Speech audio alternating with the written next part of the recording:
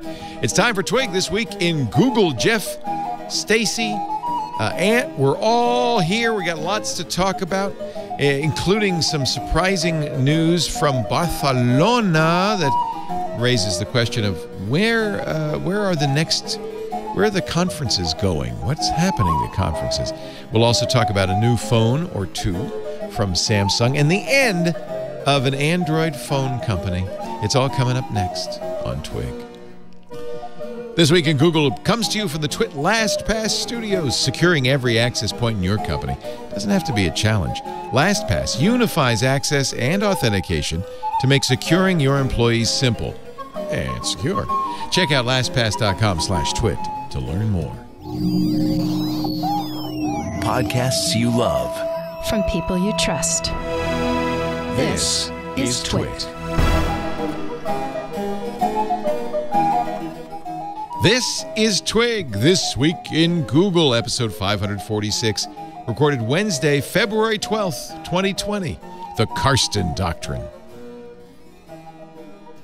It's time once again for This Week in Google, the show where we cover the latest from the Google-verse, the Facebook-verse, the Twitter-verse, the media-verse, anything you're not adverse to.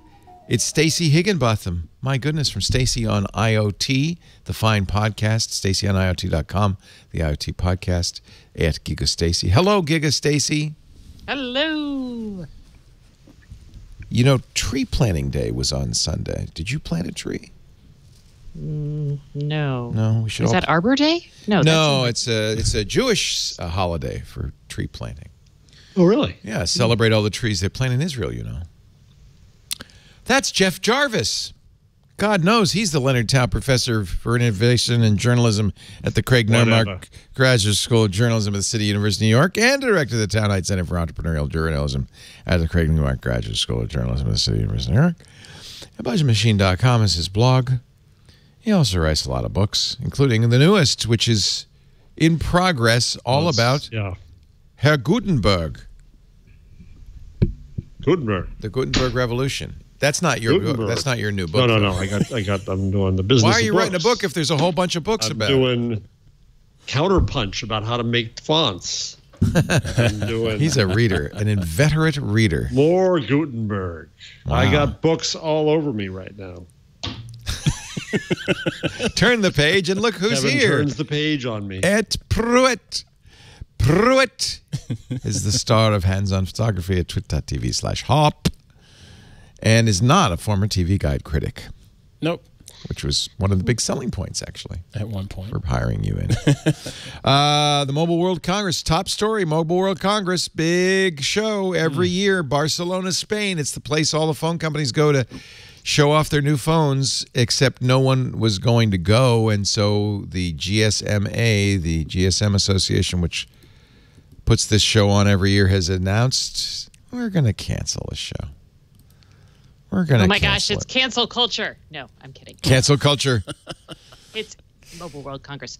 Well, I'm excited because, I was looking forward to not having my computer and my wallet stolen in Barcelona. Have you ever had your computer wallet stolen in Barcelona? I have not, but my colleagues have multiple times. Yeah. It's just a thing that happens. I've just been lucky. But were you going to go? No, I was not. I don't like Mobile World Congress, and it's not as IoT-ish. I think that I never had a problem with it. Even though it's Mobile World and it's supposedly all about phones, it just seemed like another extension of CES to me. It got bigger than CES. Remember about probably I shouldn't say bigger, but 7 years ago or so, maybe even 8 years now, all of a sudden it moved from being a phone show to being like I have something connected to the internet. Yeah. And Facebook showed up. Everyone was there. Lots of stuff there. Well, not this time. So can you imagine just the losses. Well, the losses to hotels and restaurants in Barcelona, and of course, people have already started canceling hotel rooms. They'll probably lose some of their, deposits. So there'll be some airline cancellations. Yeah. Jesus. And all of this because of the novel coronavirus, now known as COVID-19. Or as Karsten says, Cove fever. Cove fever. I got a fever. It's just kind of a shock. I also think it's kind of a bellwether for the future of conferences. We don't really need conferences. See, this was interesting. I was looking at what was happening when we prevent people from traveling and we interfere with the free range of goods. The economy slows down by quite a bit. Yeah. So I'm looking at this. World trade is good for a lot of things. It's good for the economy. It's good for peace and understanding and seeing people in other cultures. I mean, that's the one problem. I get the ecological argument against flying, but now more than ever, we have to have connections with people in other lands. Well, the internet has made that pretty much useless, so futile. So I suspect that we're going to see a lot of conferences kind of go by the wayside. Everybody agrees, though, the only reason to go to a conference these days is to see people, to talk to colleagues. And who wants to do that? Yeah, but I guess there's still that small group of people that go there for the sales opportunities, too, the networking side of it. They're not small. That's a huge, like CES, that's who's there. That's what that show's about. But I think that's why CES continues when Comdex and other trade shows have gone, CeBIT, which is even bigger than Comdex. Yeah, I remember CeBIT. Gone because, but CES persists. I'm not sure. Comdex was a dealer's expo, but it was too narrow. Comdex maybe was tied to PCs. Yeah, it was too narrow a field, as was CeBIT. So maybe, so that's what's. I mean, honestly, without CES, I think a lot of stuff wouldn't get made because that's where you go with your prototype, your early product. You talk to dealers, you get a sense of whether they'd be interested in selling it.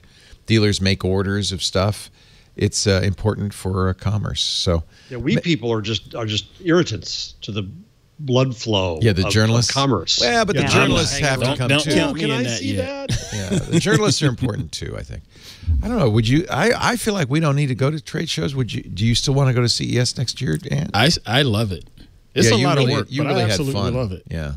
It's horribly efficient. I mean, going to like Hanover Messe yes, because you get to see in one place, you can assimilate what people.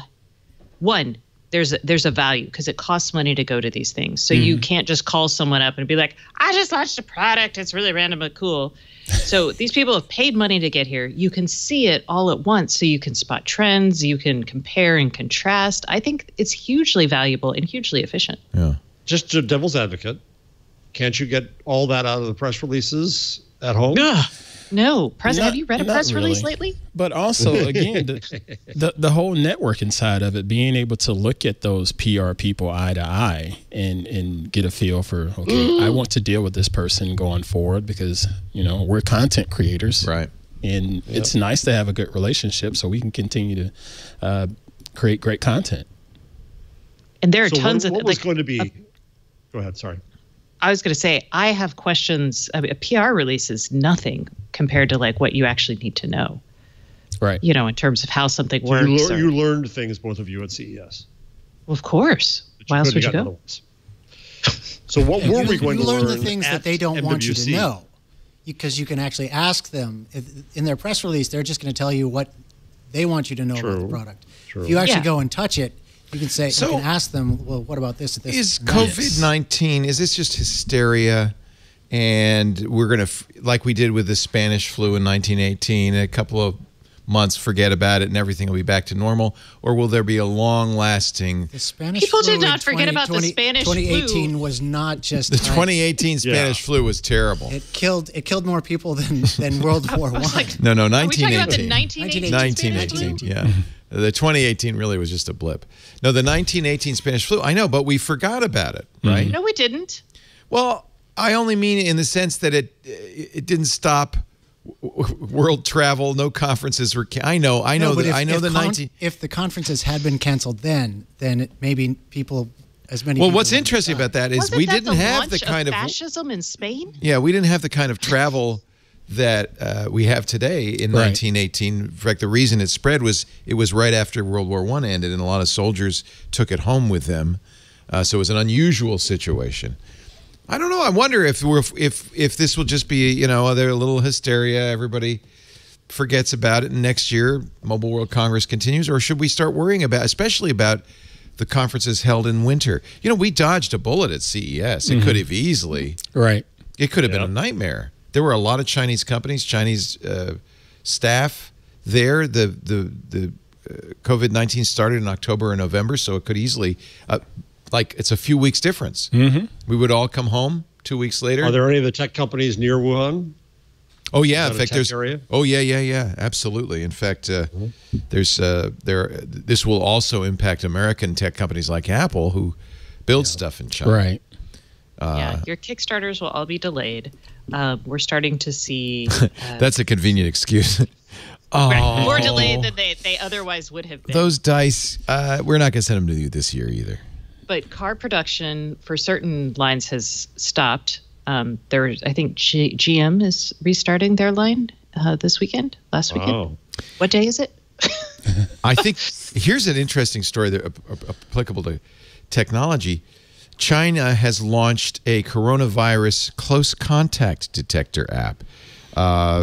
They're asking people to download it, Chinese citizens to download it, and it will tell you if you've been near somebody who's had the virus. You might wonder, how would they know? Well, they know. It's China. So they have all kinds of, they have different levels. For instance, if you were on an air-conditioned train, everybody in the car had close contact. If you were on an airplane, everybody within a few rows of you had close contact, 3 rows. It's a really interesting, and they know who was where, when, and where you were, too, for that matter. All you have to do is scan a barcode, and you can scan a quick response code on your smartphone. And they'll come and get you in the middle of the night and put you in a camp. Yeah, and yet I bet you, honestly, if we had something like that here, wouldn't pandemics are a classic case of individual rights versus group health. I mean, this is right. Yeah, it's part of like everybody's horror stories and like one man standing up for the rights of his community kind of setups, because it is a classic tension. Typhoid Mary. Right. Was that Mary Mallon? Yeah, that was in New York, right? Yep. Ironically, there were so many doctors in the 1800s that were like Typhoid Marys with purple fever, who would give birth to babies or deliver babies and then wouldn't wash their hands and then would go to the next mom, and so they were like Typhoid Marys times a million. Did you watch The Nick? Did you ever watch The Nick? No. Oh my God, it takes place in New York City in the 18-somethings. It's basically about the arrival of the invention of surgery.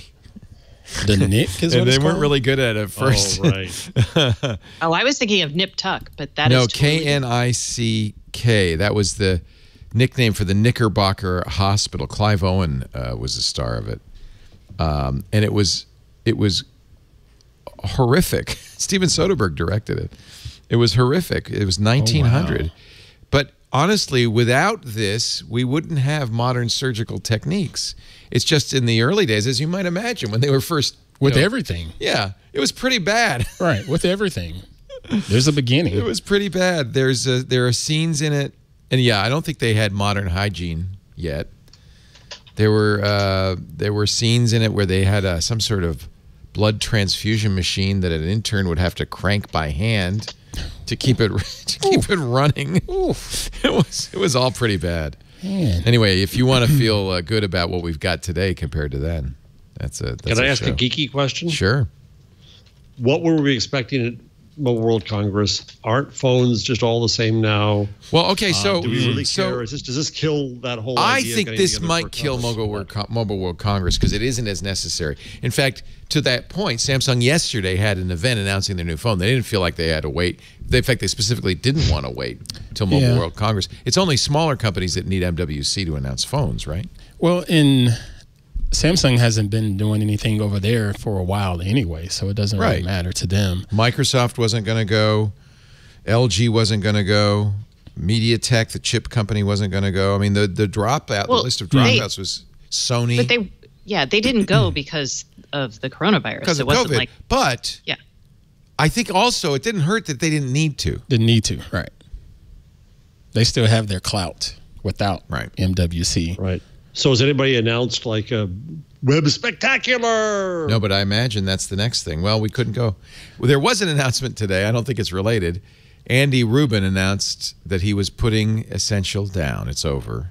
Wow. What was Essential again? So Andy Rubin invented Android. He created the company Android, was purchased by Google. He became a Google executive where he continued development of Android. We talked a lot about it a few years ago when he left to pursue his dream of creating let's discuss his leaving robots, and then left completely. He left, I think, involuntarily because of considerable allegations. Yes, considerable allegations about sexual harassment, which actually seem endemic at Google, but that's another story. He received a $90 million payout, which really irritated a lot of Google employees. Yep. Took some of that money, raised more money. In fact, created a $1 billion company called Essential. The idea was to make a perfect Android phone. In fact, I bought that first Essential phone. It was a beautiful phone. I really liked it. And it had some interesting novel ideas that were going to be clamp on. Experience, though, right? Well, the thing that kept it from being a hit, no, I liked it. The thing that kept it from being a hit is that their camera app crashed for the first few months after it was released. So you couldn't take any pictures with it. They fixed that eventually. I gave mine to Father Robert, but I actually really liked it. It was a little smaller.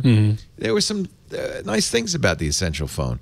And he was also developing that extra little slim phone, too. Yeah, remember, he announced, and there was going to be the Essential 2. He also, Stacy, was going to do a lot of home automation stuff, right? I remember the home automation, but that never happened. So never happened. Wouldn't you say that his departure and payout was the start of the entire movement of unhappiness inside Google? Absolutely. Well, I think that's inside fair. Google?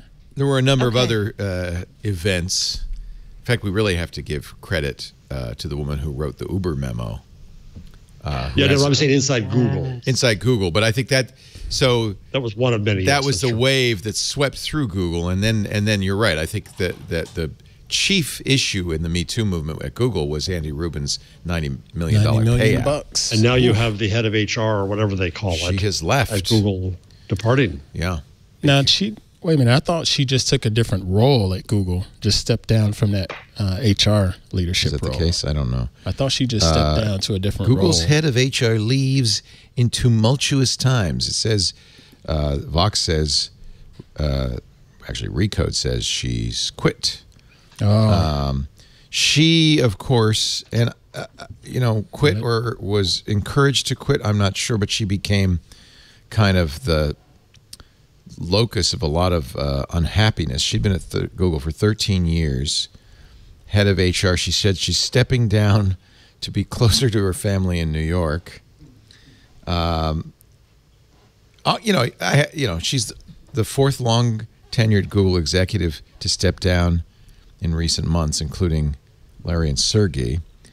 It has to be unpleasant to be at the head of Google with all of this tumult going on. Yeah, see, when I first saw the report, I thought it was just stepping down from that particular role into something else. So my assumption was maybe she's just sick and tired of all of this stuff that's going on, and she's having to take the weight of it. And who's to say that? I think you're safe there, yeah. Pachai is doing anything about it, but now I see that this is, all right, she's totally gone from Google. Sundar said, over the past 13 years, Eileen has made major contributions to the company in numerous areas, from media partnerships to leading our sales and operations in the UK and Ireland to leading our people operations team through a period of significant growth.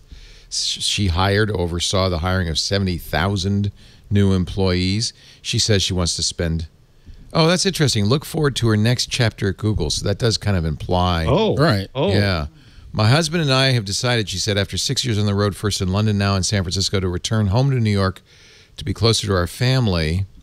I'll be working with Sundar and Ruth to find a great leader for the people operations team. So maybe she isn't, it's unclear. This is also, look for a lot more of this sort of thing to happen in the next few months. This is the end of Larry and Sergey's people, the people that Larry and Sergey might be the case. Okay. Yeah. Yes, you're right. Being in charge. Yeah, that's interesting. The people that Sundar might be bringing his people. Yeah. What happened to Karsten Cam? Yeah, I was just about to say, where's my Karsten Cam? We don't have enough inputs for Karsten. BS. We could do the Karsten Cam if we need to. But. We can do Karsten, the Karsten. if you're going to make good points, you need to have your pace. Sean, I want to do like Letterman did. We should just strap a camera to Karsten's head, like the monkey cam. And Karsten could run around the studio. That'll work. Then we wouldn't see you, Karsten. We just see everybody else. So, yeah, unclear. But, yeah, I'm not sure I would draw a huge amount of conclusions from this. Because it could be all of the above, right? Right. And if you think about it, somebody who's been at Google for 13 years probably has some significant stock options. She probably doesn't have to work. I thought you were going to say some significant trauma. And I'm like, and trauma. They probably need a break. Has Google mishandled HR over the last 13 years? Rhetorical question. I would hate to be in charge of HR at a tech company. One, it's utterly devalued. Two, you're basically dealing with all of these people who people skills are not their fort, right. And it's not something they're, again, not valued. So I think it would be like just an exercise in futility and bashing your head against the wall. I mean, think about the changes over time, right? When Google started, you had to go to a top school, you had to have Mondo grades. Then they did all this data stuff, and they realized, oh, nope, you actually don't need that. You just need to be smart. And they did all those stupid tests, and they stopped doing that. And then they had all these things about how your life is different and this and that. And they made themselves into the perfect place to work, which for a long time, people generally, I guess, I've talked to, seem fairly happy. Right. But it was always far more regimented than we know. One friend of mine who left there said it is exactly like the Marines. Oh, wow. That it is that regimented. I think people have frustration, obviously, with any big company. The bigger it gets, the less voice you have, the harder it is to get things done. And so that problem of getting too big to be innovative, which Eric Schmidt always said was their biggest problem, comes down hard on an HR department, I think, because what can you do about it?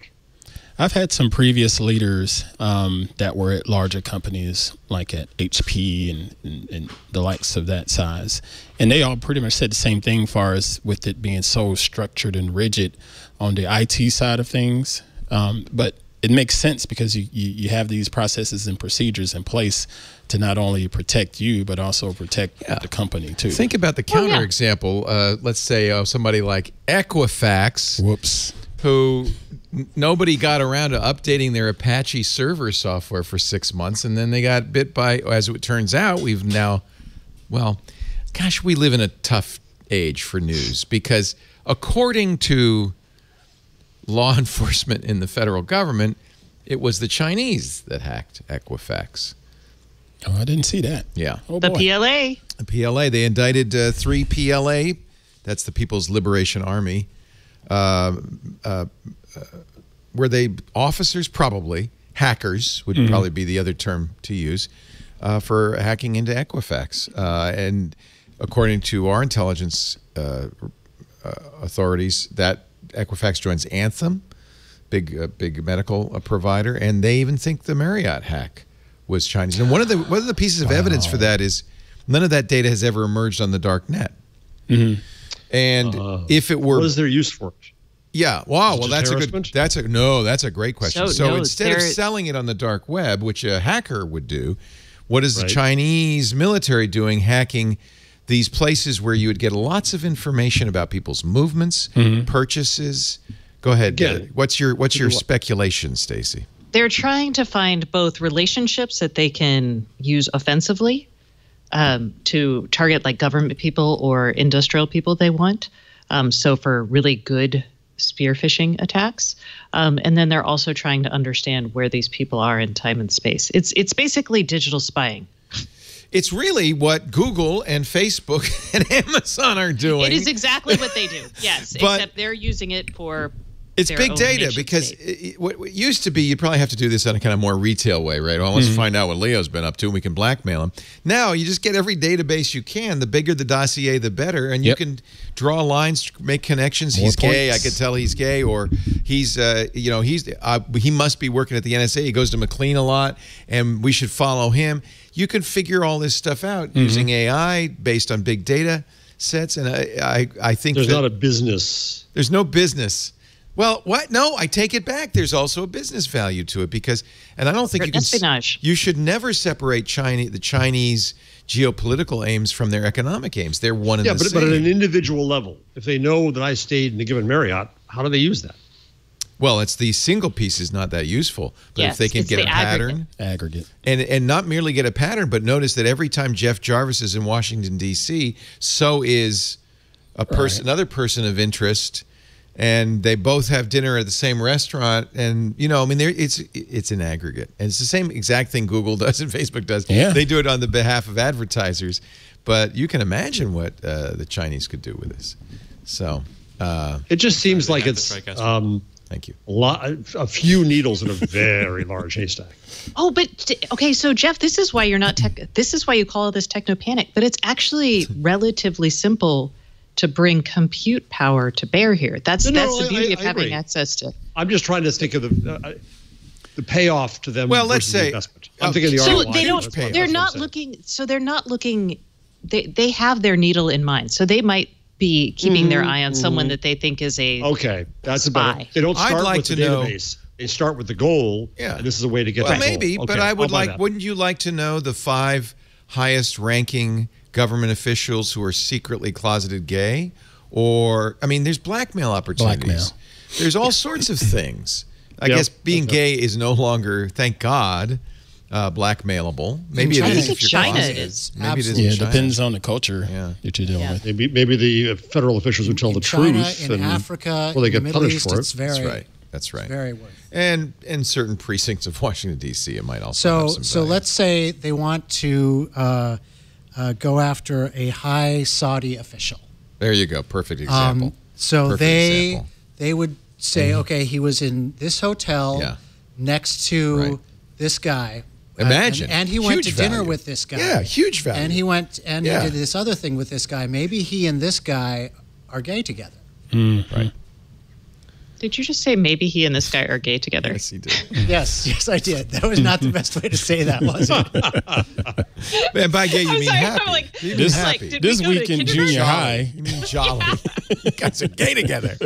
Maybe this They're in a Saudi relationship. official Maybe they're in a is having relationship. a homosexual relationship with this other man, and Not that there's anything wrong with that. we can. Well, in Saudi Arabia there is. There would be in Saudi Arabia. So we can totally blackmail this Saudi Arabia official. I mean, I think if I'm Chinese government, I think I want every bit of data there is. Why should only Google and Facebook have that? Shouldn't we have that too? Every bit of data there is. We could do thousands of things. You know. Anyway, that's and again the problem. This is where it's in a post-truth era. It really gets hard to make any conclusions at all, because this is just as we've received information this week from the U.S. intelligence that we have definite proof that Huawei is spying using their telecom equipment to spy on us. But are they providing that proof? No. So, I mean, I think I believe them, but that's the damage, by the way, that not trusting. The problem now, after, and I'm going to get political for a second, and I'll make it light. But after you see what happened yesterday with the Justice Department, how do you trust any investigation or pull back from all this talk about antitrust and the big platforms now? I'm sorry, but it's immediately suspect. T-Mobile Sprint being fought by all the state attorneys general, 20 different states. The feds have already approved it. The FTC said okay. The FCC said okay. The states are pursuing it. A judge just ruled this week, prices probably won't go up. We don't really need competition between Sprint and T-Mobile. You didn't prove your case, so I'm throwing it out. Yeah. And now there is one last hurdle, the California PUC. Well, I don't think it's a very big speed bump, but there's one last hurdle to the T-Mobile Sprint merger. Now, I'm not sure I completely disagree with the judge. I think Sprint isn't the strongest, company these days. I don't know how much competition they provide as the fourth carrier. I don't think Charlie Ergen and Dish are going to become a fourth carrier. That's the premise, right? That we're going to make a new one, so it's okay, boss. I think T-Mobile and Sprint probably should merge purely from a technical point of view. The one company but they've been trying to do this. It's been a little while. Ironically, T-Mobile is owned by a Japanese company, SoftBank, And I mean, sorry, T-Mobile's owned by Deutsche Telekom, the German company, and Sprint's owned by a Japanese company called SoftBank. So it's kind of the new Axis powers here. If we could just get an Italian, maybe we get Olivetti involved. Olivetti, yeah. I don't know where I'm going with that one. There's nowhere to go. You're going with World War II, Axis of Evil? I'm going back to the World War to the tooth. So when Olivetti, I listened to this book, which isn't that great, but Olivetti Lettera, an author's Olivetti Lettera, sold for like $250,000 at auction because of the author. Oh my God! It was a beautiful machine. Wow. Yeah, I loved my old Olivetti. We talked about this last week. So back to anyway, we tied about 18 different stories into one conversation. We did. I was impressed. That's what we do here. It was very nicely sewn up. Such a pro. Oh, one more coronavirus. Have you seen anything reliable on, is the supply chain for Apple phones going to die? I haven't seen any stock impact on American tech companies. Everybody just mentions that, it's going to be tough for supply chain. Yeah, it's all they all have speculation a supply chains. They're talking about it on their earnings calls. So did Apple announce it? It on will their have an earnings impact, call? They did talk about this. Foxconn factory is closed down for an extra week. Oh. Here's a Verge article, all the ways China's coronavirus outbreak is affecting tech. This is from a few days ago. The outbreak shows that what impacts China impacts everything. Apple, Samsung, Microsoft, Tesla, and Google. Google closed, for instance, its offices in Hong Kong and Taiwan, as well as some Chinese offices. All have closed offices. Factories have been closed. Apple's head of people, Deidre O'Brien, said that offices and contact centers are expected to open next week. Retail store reopenings are still being determined. The problem is this is a kind of a moving target, and I think that until there's an all clear from the World Health Organization, you're probably not going to see, or the Chinese government, you're not going to see anything reopening. Is it really news that Google closed their offices during this time in Hong Kong or wherever it is? Well, yeah. I mean, it's worth noting, yes. Yeah. It's Foxconn and Pegatron both have closed factories, potentially delaying iPhone and AirPod production. See, that sounds more like news to me. That sounds like what most Google offices are more like physical stuff. Offices. Right. Google, they can move the functions, right, Ant? Right. Good point. But you can't move the physical. Right. Tangible devices is a different story. Because of the way Foxconn and many of the Chinese factories work, where the workers live on premises in very tight quarters and dormitories all together, the government of China is blocking Foxconn from reopening its Shenzhen plant. Foxconn is independently keeping its Zhangzhou plant closed, pending government review. Zhangzhou is iPhone City, where the bulk of the world's iPhones are assembled. According to Bloomberg, Zhangzhou might resume limited production on February 10th. Where this might hit badly is not the current crop of iPhones, but Apple was expected to announce new iPads and a new small iPhone SE successor in March. Those would be devices that these factories would be working really hard on. Some Foxconn factories stopped making iPhones and started making face masks. Jesus. Wow. Leo, given the trade war fears of the last year and a half with China, did a lot of these companies set up alternative supply chains anyway? That had been happening, and partly that's also because of trade restrictions in India and Brazil, for instance. Foxconn has to make iPhones in those two countries to sell them for Apple to sell them in those two countries. So the factories are there. But I think it takes a while to build a factory. Look how fast the factory in Wisconsin, the Foxconn factory in Wisconsin. I don't even think they've broken ground on that one yet. Maybe they never will. So I still think we're pretty dependent on Chinese manufacture. And it's so flexible. That's actually the story about from iPhones to face masks. It'll as long as it can, it should be. We're screwed if the whole country breaks down, because we're screwed if you can move it. But if you move assembly to Thailand, you still have to get parts from China. You have to move the whole supply chain as well. That is a non-trivial thing. I mean, China is really the world's factory floor. And it's hard. But they had to have, if they were fearing a total, I mean, there were threats of major tariffs on phones you'd think. out of China. Yeah. They had to have done alternative plans. A lot of stuff is starting to move to Malaysia. It's starting to move to Taiwan. India. Apple's talked about India Malaysia every day. Yeah. Well, in India you have to because things are starting tariffs. to move to Vietnam, but this is something that's going to take years. They talked about that. Get up and move. That Vietnam just doesn't have the capabilities that China does, and so there's a lot of training. It took years for Apple to turn China into the iPhone manufacturing mecca that it is. You know, I mean, and in fact, we've all benefited from it. A lot of the technologies that Apple developed in China starting in 2007 with the iPhone, that's where the drone industry came from. That's where so many other things have come from. The ability to make those quickly, easily, effectively, cheaply. So I think this is. I mean, think about auto manufacturing. How long it took absolutely. that to move from America to China. Right.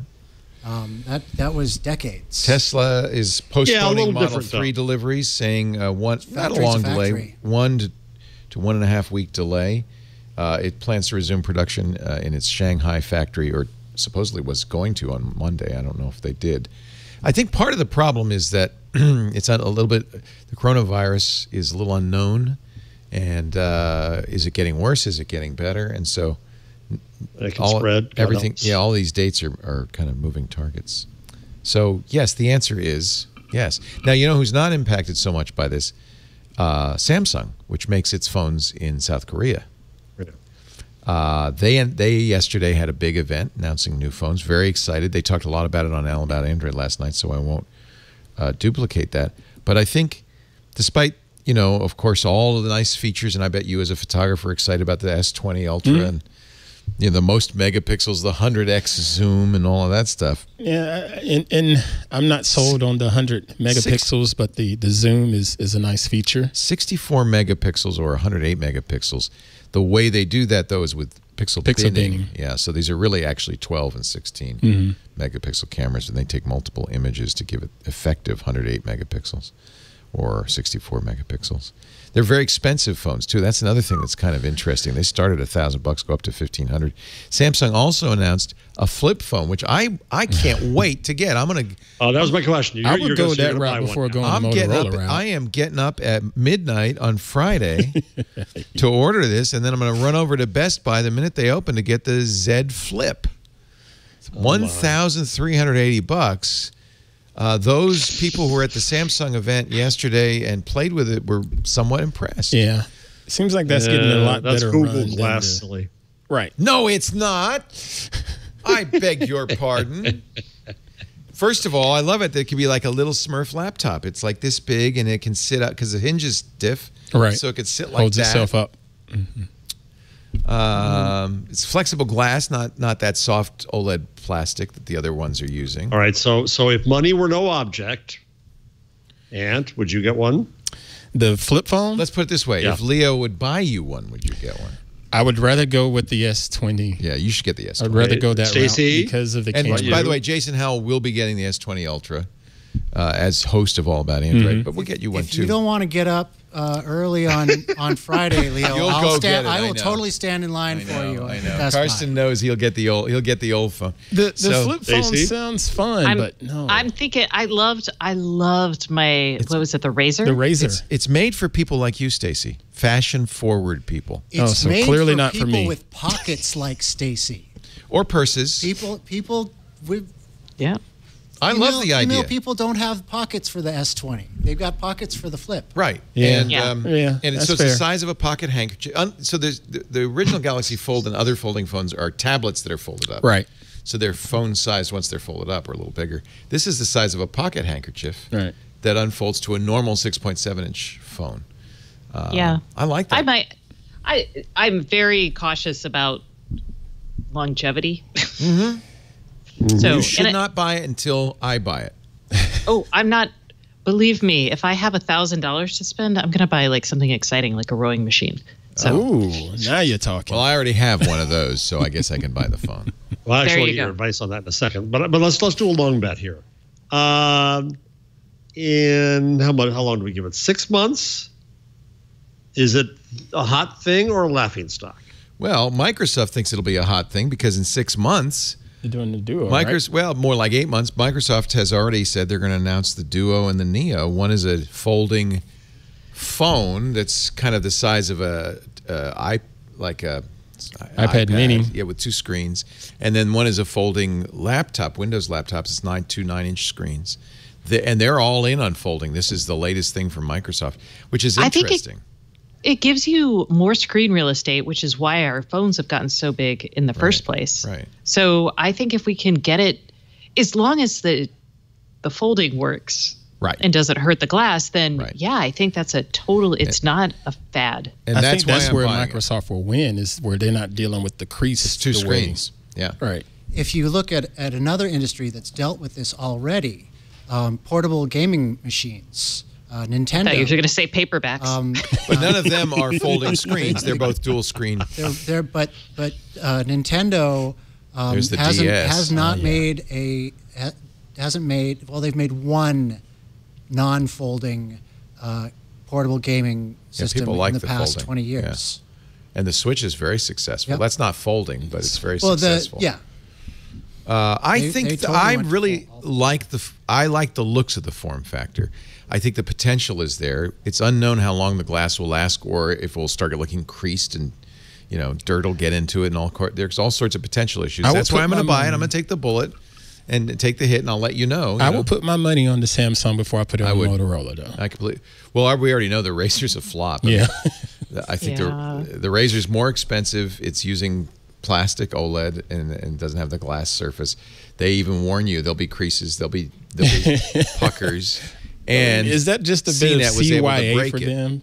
Say, hey, now we want to let you know we're going to have some creases. Who says this? This is Android Central says the Motorola Razr is as useful as a dull razor blade.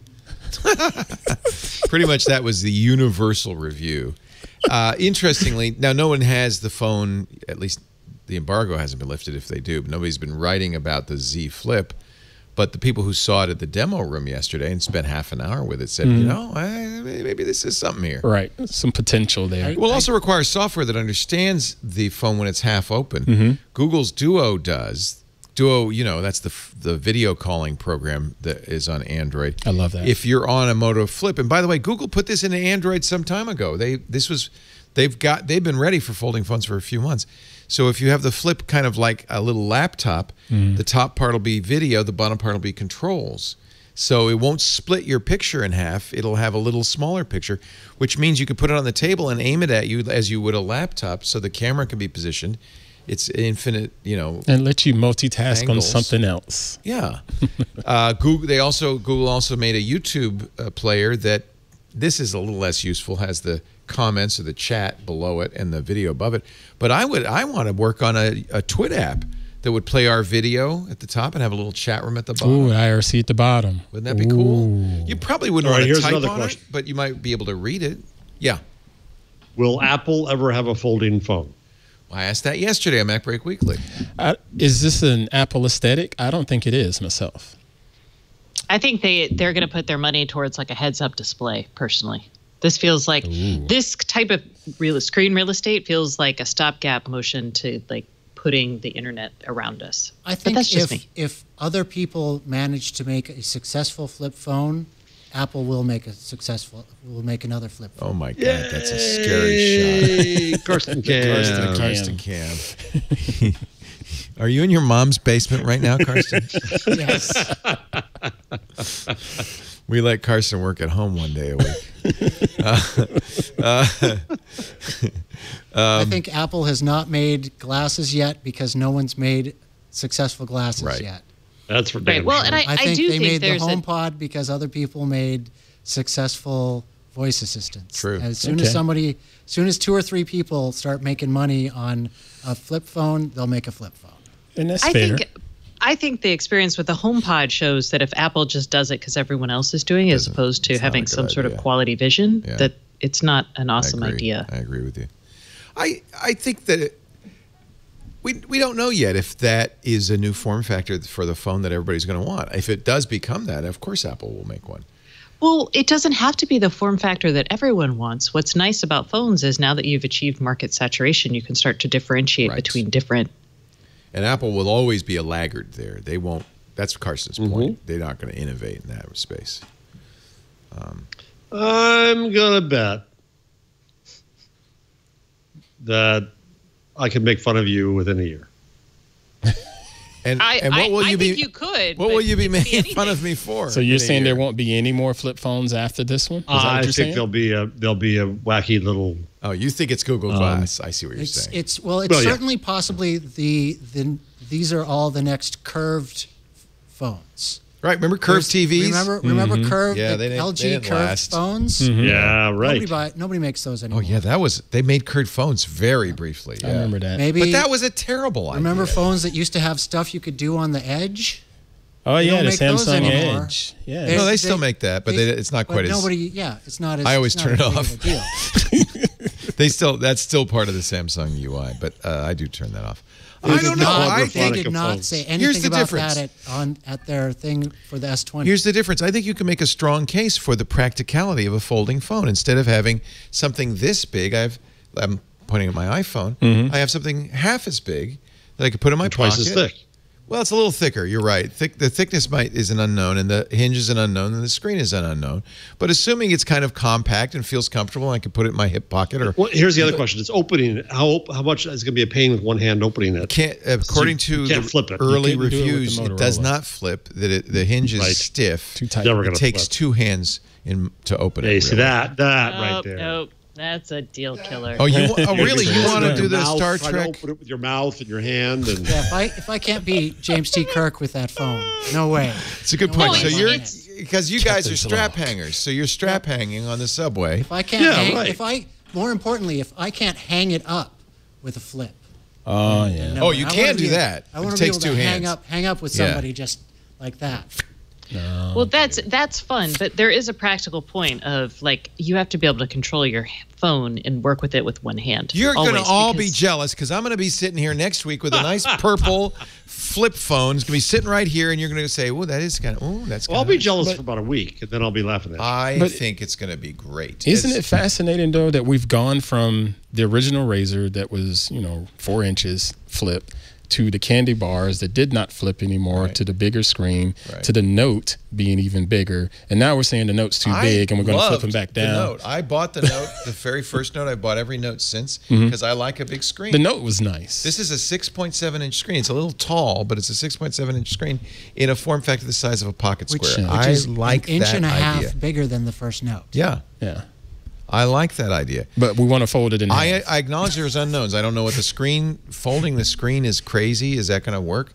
Is the hinge going to be too stiff? Will software use this? But I think on the face of it, that form factor is sensible, unlike a curved freaking phone, which is just goofy. It's like a banana phone. And getting back to what you said earlier about Apple being in China and what it sort of led to with other tech, it's interesting to see what could happen with these with this technology on other appliances and things like that. Samsung has been investing. It's actually a sad story. Samsung decided they wanted to make folding screens a few years ago and invested hundreds of millions of dollars. Somehow it leaked out, and the other companies like Royal and Huawei and Xiaomi started making folding phones. The Royal was nice, though. Yeah, well, they're using that technology that Samsung spent hundreds of millions of dollars. Nice is an interesting choice.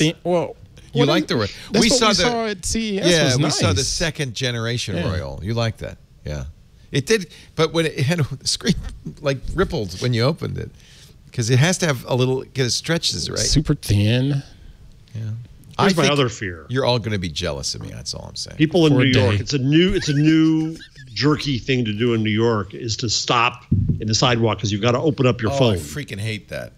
Keep moving, people. Keep moving. It was like that at CES. There were all these people looking at their phone, moving a mile an hour.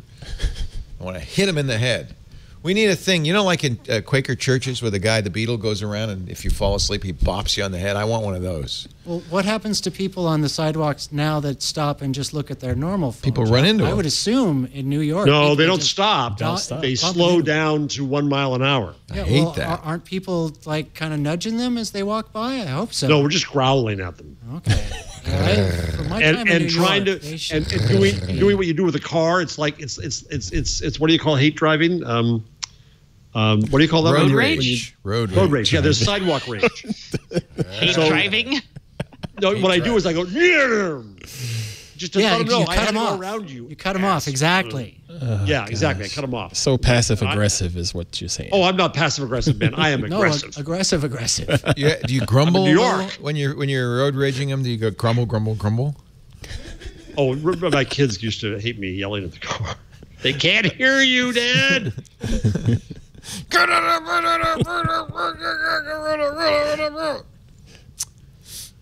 I'm waiting. There'll be sidewalk rage over this thing. Old man yells. There's already sidewalk rage. I mean, come on. But you're saying that as if a lot of units are going to sell. Oh, in rich New York, where they want to show off they have this? You think so? Oh yeah. Show offs.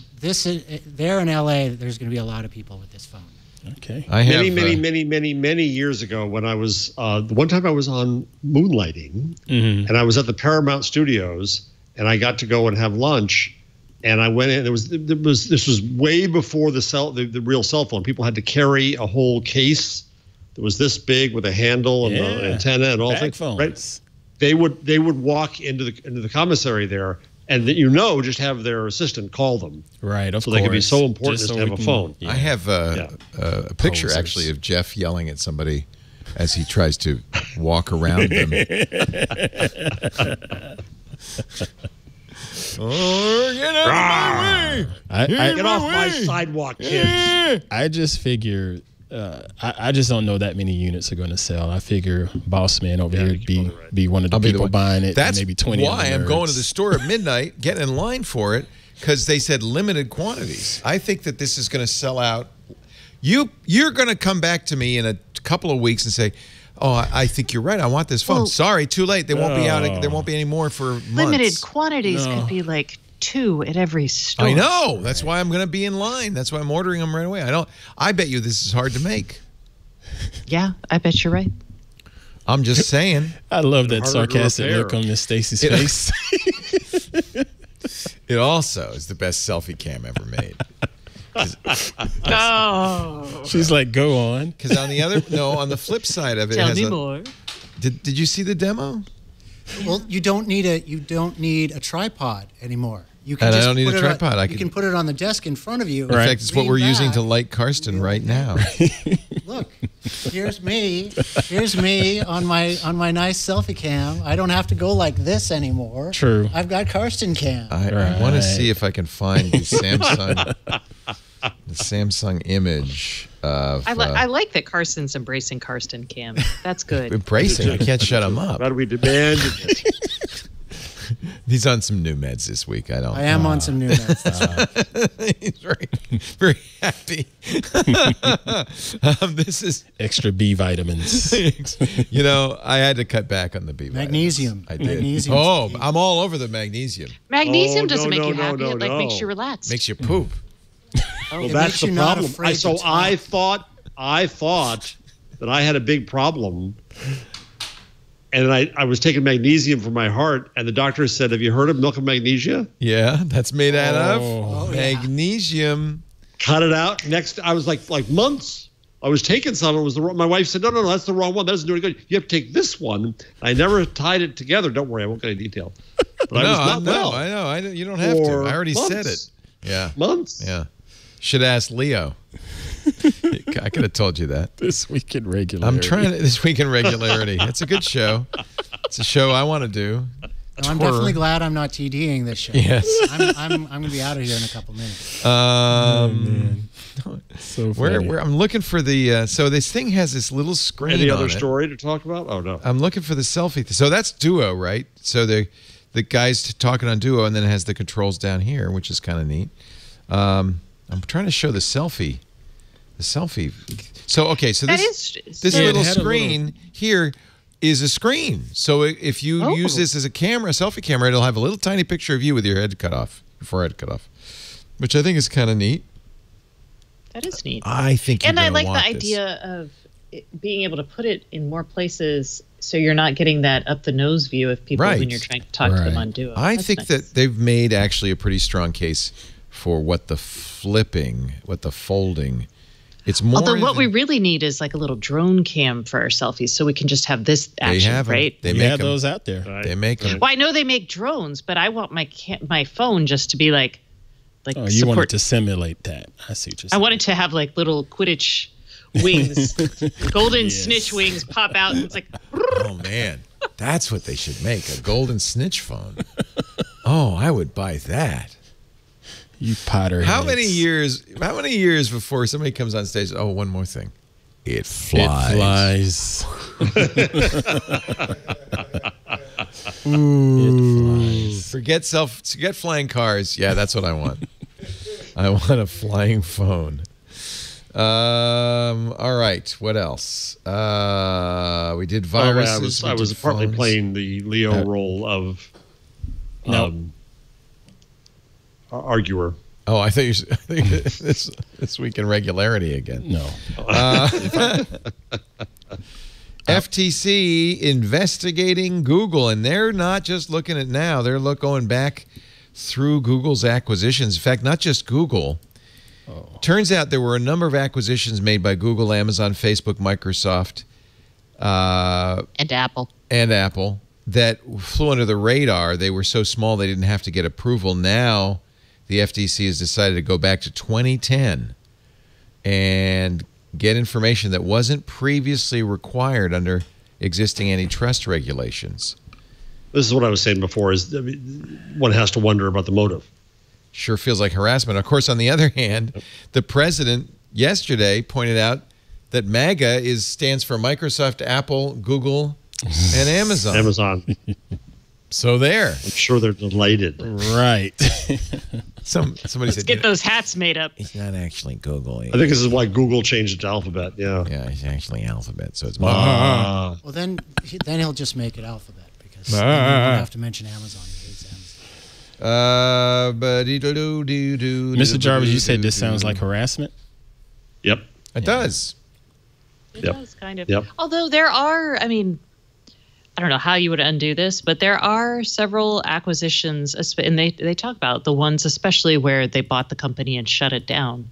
But they didn't investigate it at the time. It's a little 10 years later. 10 years now? Oh, yeah. It just doesn't. And what are you going to do about it? Well, and that's the thing. He's like, we don't know what we're going to do about it. He gets on the, on the conference call. He's like, well, we could unwind it. We could. But, as a journalist, it's exciting. You're going to have access to public transcripts and files that otherwise we won't know. So there's going to be an interesting look at this sort of thing. Although while this is happening, it'll be interesting to see what happens to deal flow in the Valley. Yep. Tied to that is if Bernie Sanders actually becomes president, which long shot, I know. But if you're a private equity or venture capital firm and either Sanders or Warren have both been pretty vocal about changing That's why laws. It's a long shot, by the way. Yeah. It's because, every billionaire in the country, every hedge fund in the country, all that money, that dark money is going to start pouring into anybody but Bernie, anybody but Liz. But in 2020, so if you're really worried about that happening as a VC, you're like, holy crap. I need to, one, have my plan B, which is funding all these other things, but you also need to, that's plan A. Plan B is prepping your stuff to sell so you can get your gains before your tax law changes. So. Right. Can we do my favorite story of the week? I'm going to guess it's the German man who planted his cornfield in a certain... No, but you can do that one now. Willst du mich heiraten? Will you marry me? He planted his corn to propose marriage in Hüttenberg, Germany, and Google Maps got it. Now, I don't know. They don't say how he then got his prospective bride to go to this particular Google Maps page. I think that's photoshopped. Really? No, I'm kidding. I kind of wondered too. No, look at the pixels. That's definitely real. Yeah, I'm teasing. Oh, you romantic How long from doing this to like are those images uploaded? Google doesn't like. It's about 6 months. Okay. This is just the stupidest thing ever. I keep an eye on my house. It takes about 6 months. I think that's because you live in the boonies, though. I bet you.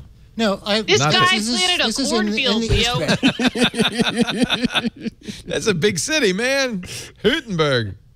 The thing is, if you know you're going to propose in the next year, right? You do this. It gives you a little time out. First, the corn's got to grow. And as soon as honey, are you ever going to marry me? Wait, I got to wait for the corn to grow. Yep. Honey, you ever going to marry me? I got to wait for the satellite to go over. Honey, you ever going to marry me? Well, just wait till those pictures show up.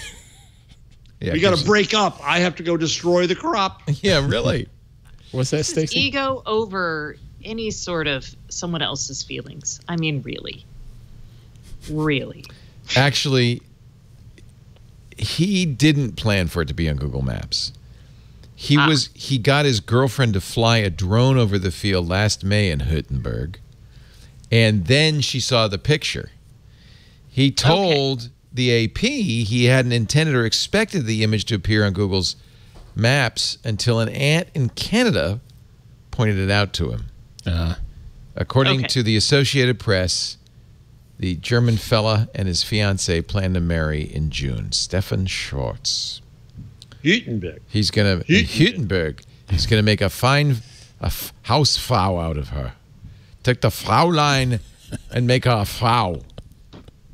In Huttenberg, which is central Germany, and apparently has cornfields. A friend of mine is married to a German man, and she says that phrase quite often. Fraulein? Hausfrau? Hausfrau. Hausfrau. It's always funny to hear it. My mom says that all the time, too.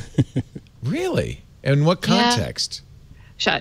Of being a housefrau. Yeah, she jokes about it. What does that just mean, housewife?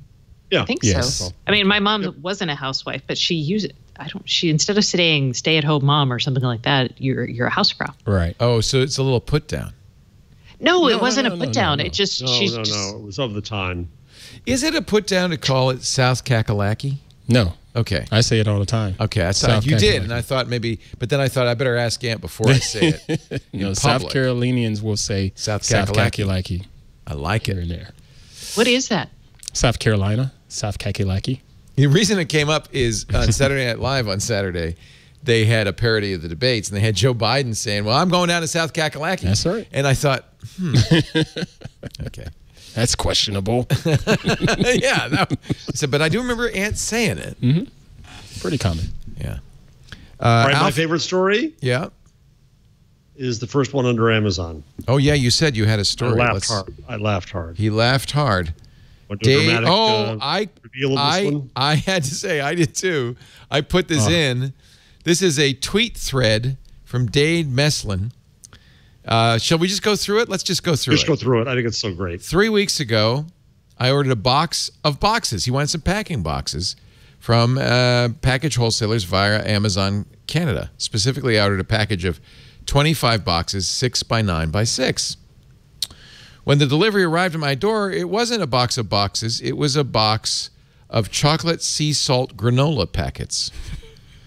I was frustrated, but mistakes happen, so I went to Amazon.ca and saw that I could send the package back for free. I clicked on wrong item shipped, asked them to reship the correct item. A few days later, another box of granola arrived. I shipped it back, canceled the order, asked for a refund, then, starting afresh, reordered the boxes. I figured, what's the chance that'd happen again? 2 days later, I got a box of Harry Potter coasters. The Marauders Map coaster set 4-piece. I kid you not, he says. I kid you not, a package of Harry Potter coasters. I returned the item for reasons I can't fathom. Instead of asking for a refund, this guy is a glutton for punishment. I again asked them to send me the correct order. Canadian, yesterday, I got another box of granola. Today, I figured out the problem. The granola company and the coaster company buy their boxes from the same people I'm trying to buy my boxes from. And the barcodes scanners at Amazon are picking up the old sticker from the box company on the new sticker It's underneath the news sticker. So each time I was getting the wrong order, I was getting one correct box. So now I think I should just order 25 packages of 25 boxes, ship the sea salt granola back to Amazon in plastic bags, and just keep the boxes. There free. You go. Answered. After this thread was posted, he got a nice message from Amazon Help asking me to contact the support team following a 40-minute online chat. No. I was told, you've been delivered the wrong items because there was some error, but now you'll get the proper items. I said, the error's been fixed. It wasn't fixed the first 3 times. I'm skeptical. Amazon said, you will get the correct item. I don't want any more hassles for you. Please do not worry. I reordered the package wholesaler boxes. I'll give you a nickel if you guess what happened next. Granola! Granola! More granola! I love this so much. I have now received a total of 12 bags of granola, 4 Harry Potter coasters. I reached out to the package wholesalers folks. They brushed me off. I'm just going to go to a damn store, you know, a physical place with things in it, things you can see. I would have done that the first time. Yeah. Maybe but the second Canada. time. This is why Canada is so wonderful. Oh, I love Someone it. with patience. Isn't that who's hysterical?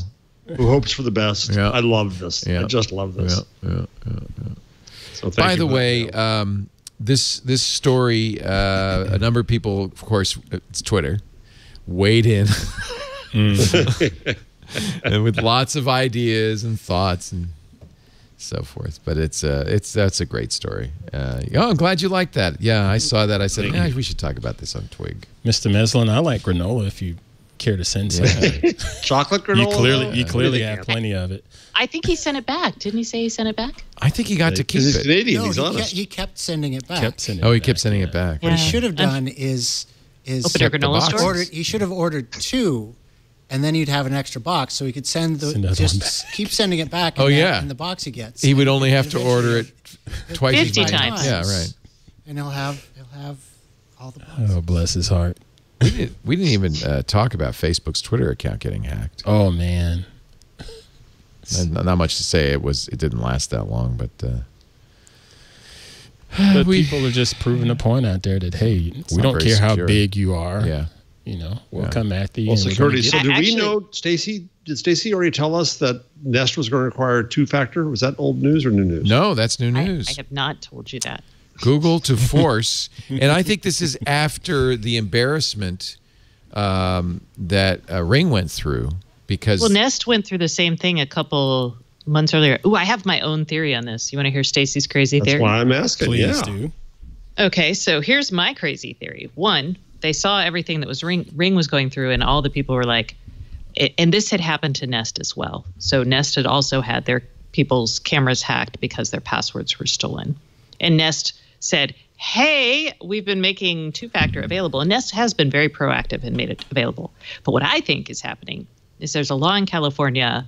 It's the Internet Device Security Act. And that went into effect in January. And one of the provisions of that law is you have to secure your devices it has to have reasonable security based on the type of data it's gathering.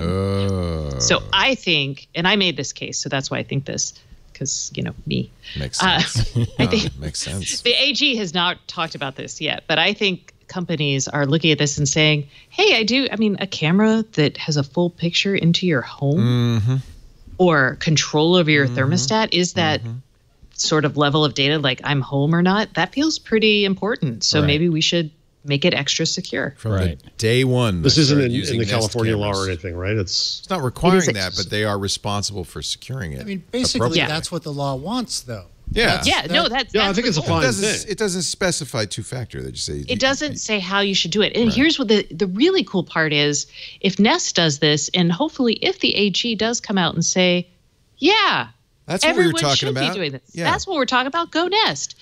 Then I think we'll get to a really interesting place where we start seeing things like Google's in a good spot to do like Face ID, or they don't call it Face ID, whatever they do for a full multi-factor. And then we get more convenient multi-factor authentication, which would be baller. That was my next question. So how hard is this going to be to do?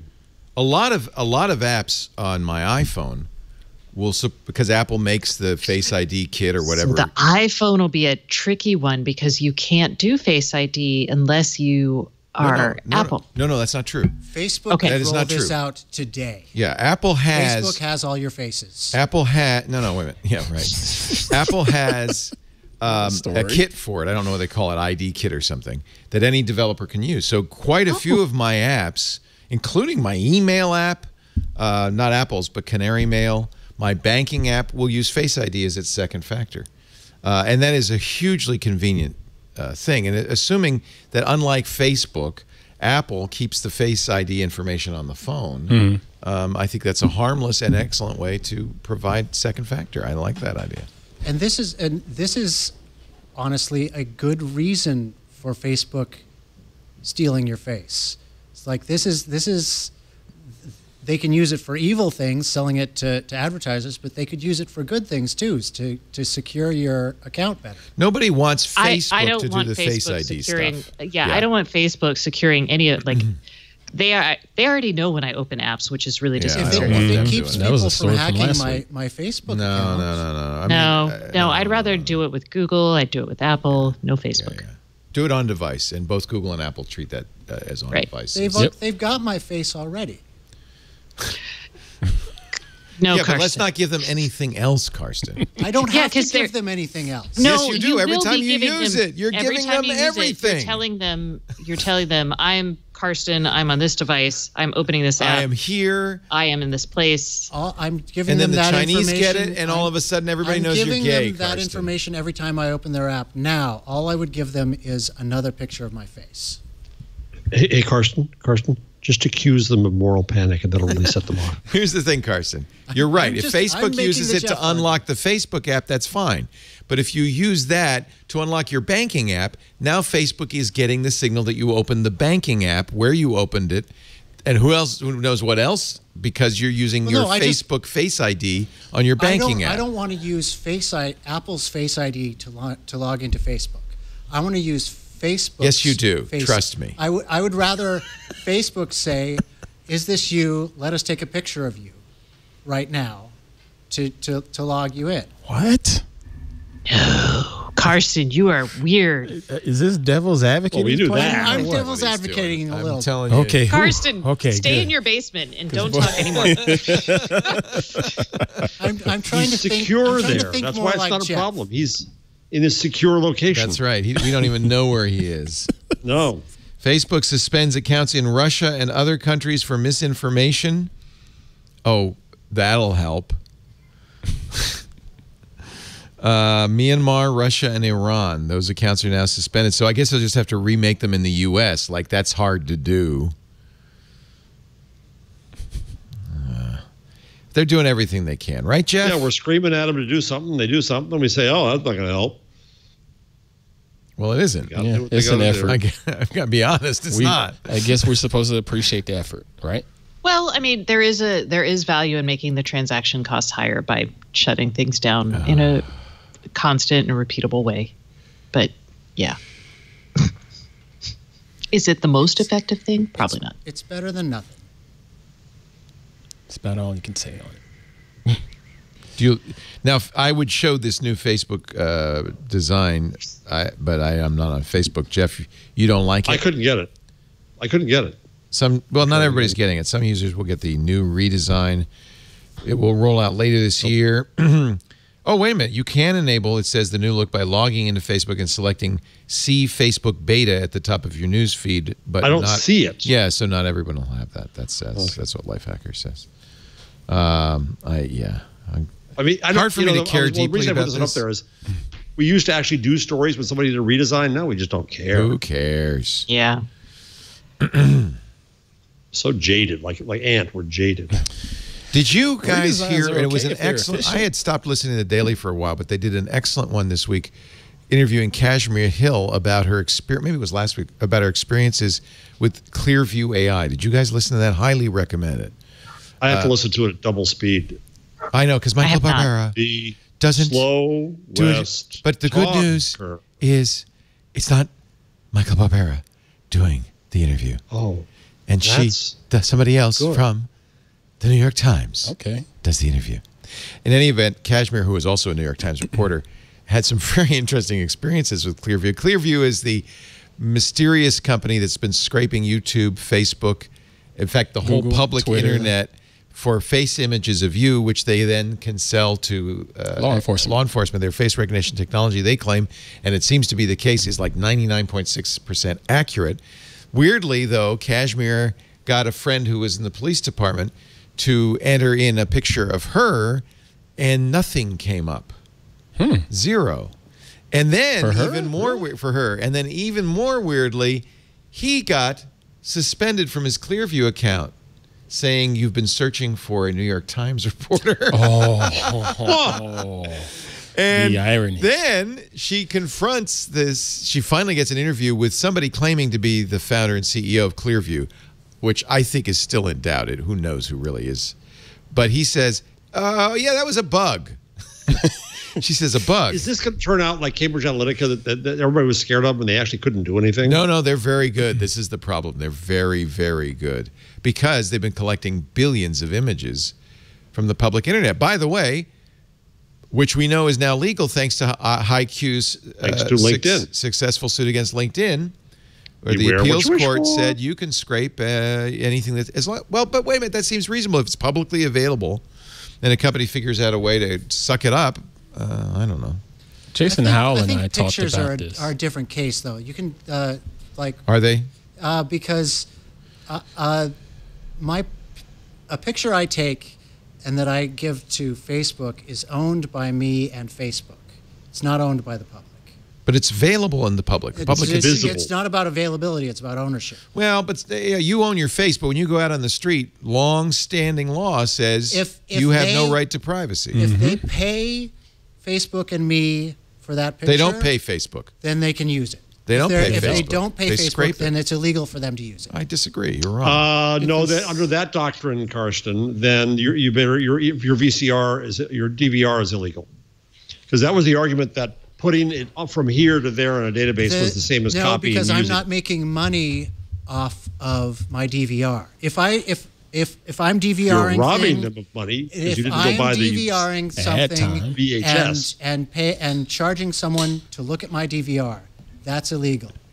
If they're charging people to look at my picture, so that's illegal. You can't make money off of other people's We put methamphetamine in Karsten's coffee to see if he'd notice. Karsten's actually right. What have we done here? Well, this is how the law works. What have we wrought? This is legal doctrine. This has been established. Now, what we could see is, and what we probably will see, is lawyers coming up with new legal doctrine around these sort of interactions. But there is established case law about this. So even though we may not agree with it, that we don't have to. Clearview on their website says, searches the open web. Clearview does not and cannot search any private or protected info, including in your private social media accounts. It's search, not surveillance.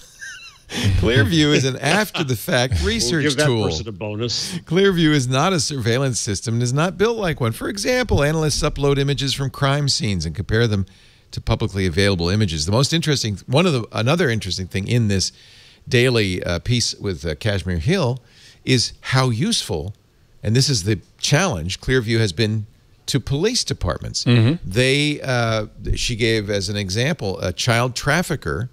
They were, couldn't find this guy, had a picture of him, submitted to the Clearview database, and Clearview was able, the picture they had of him, I think, is in the background, like a dim, his face is turned.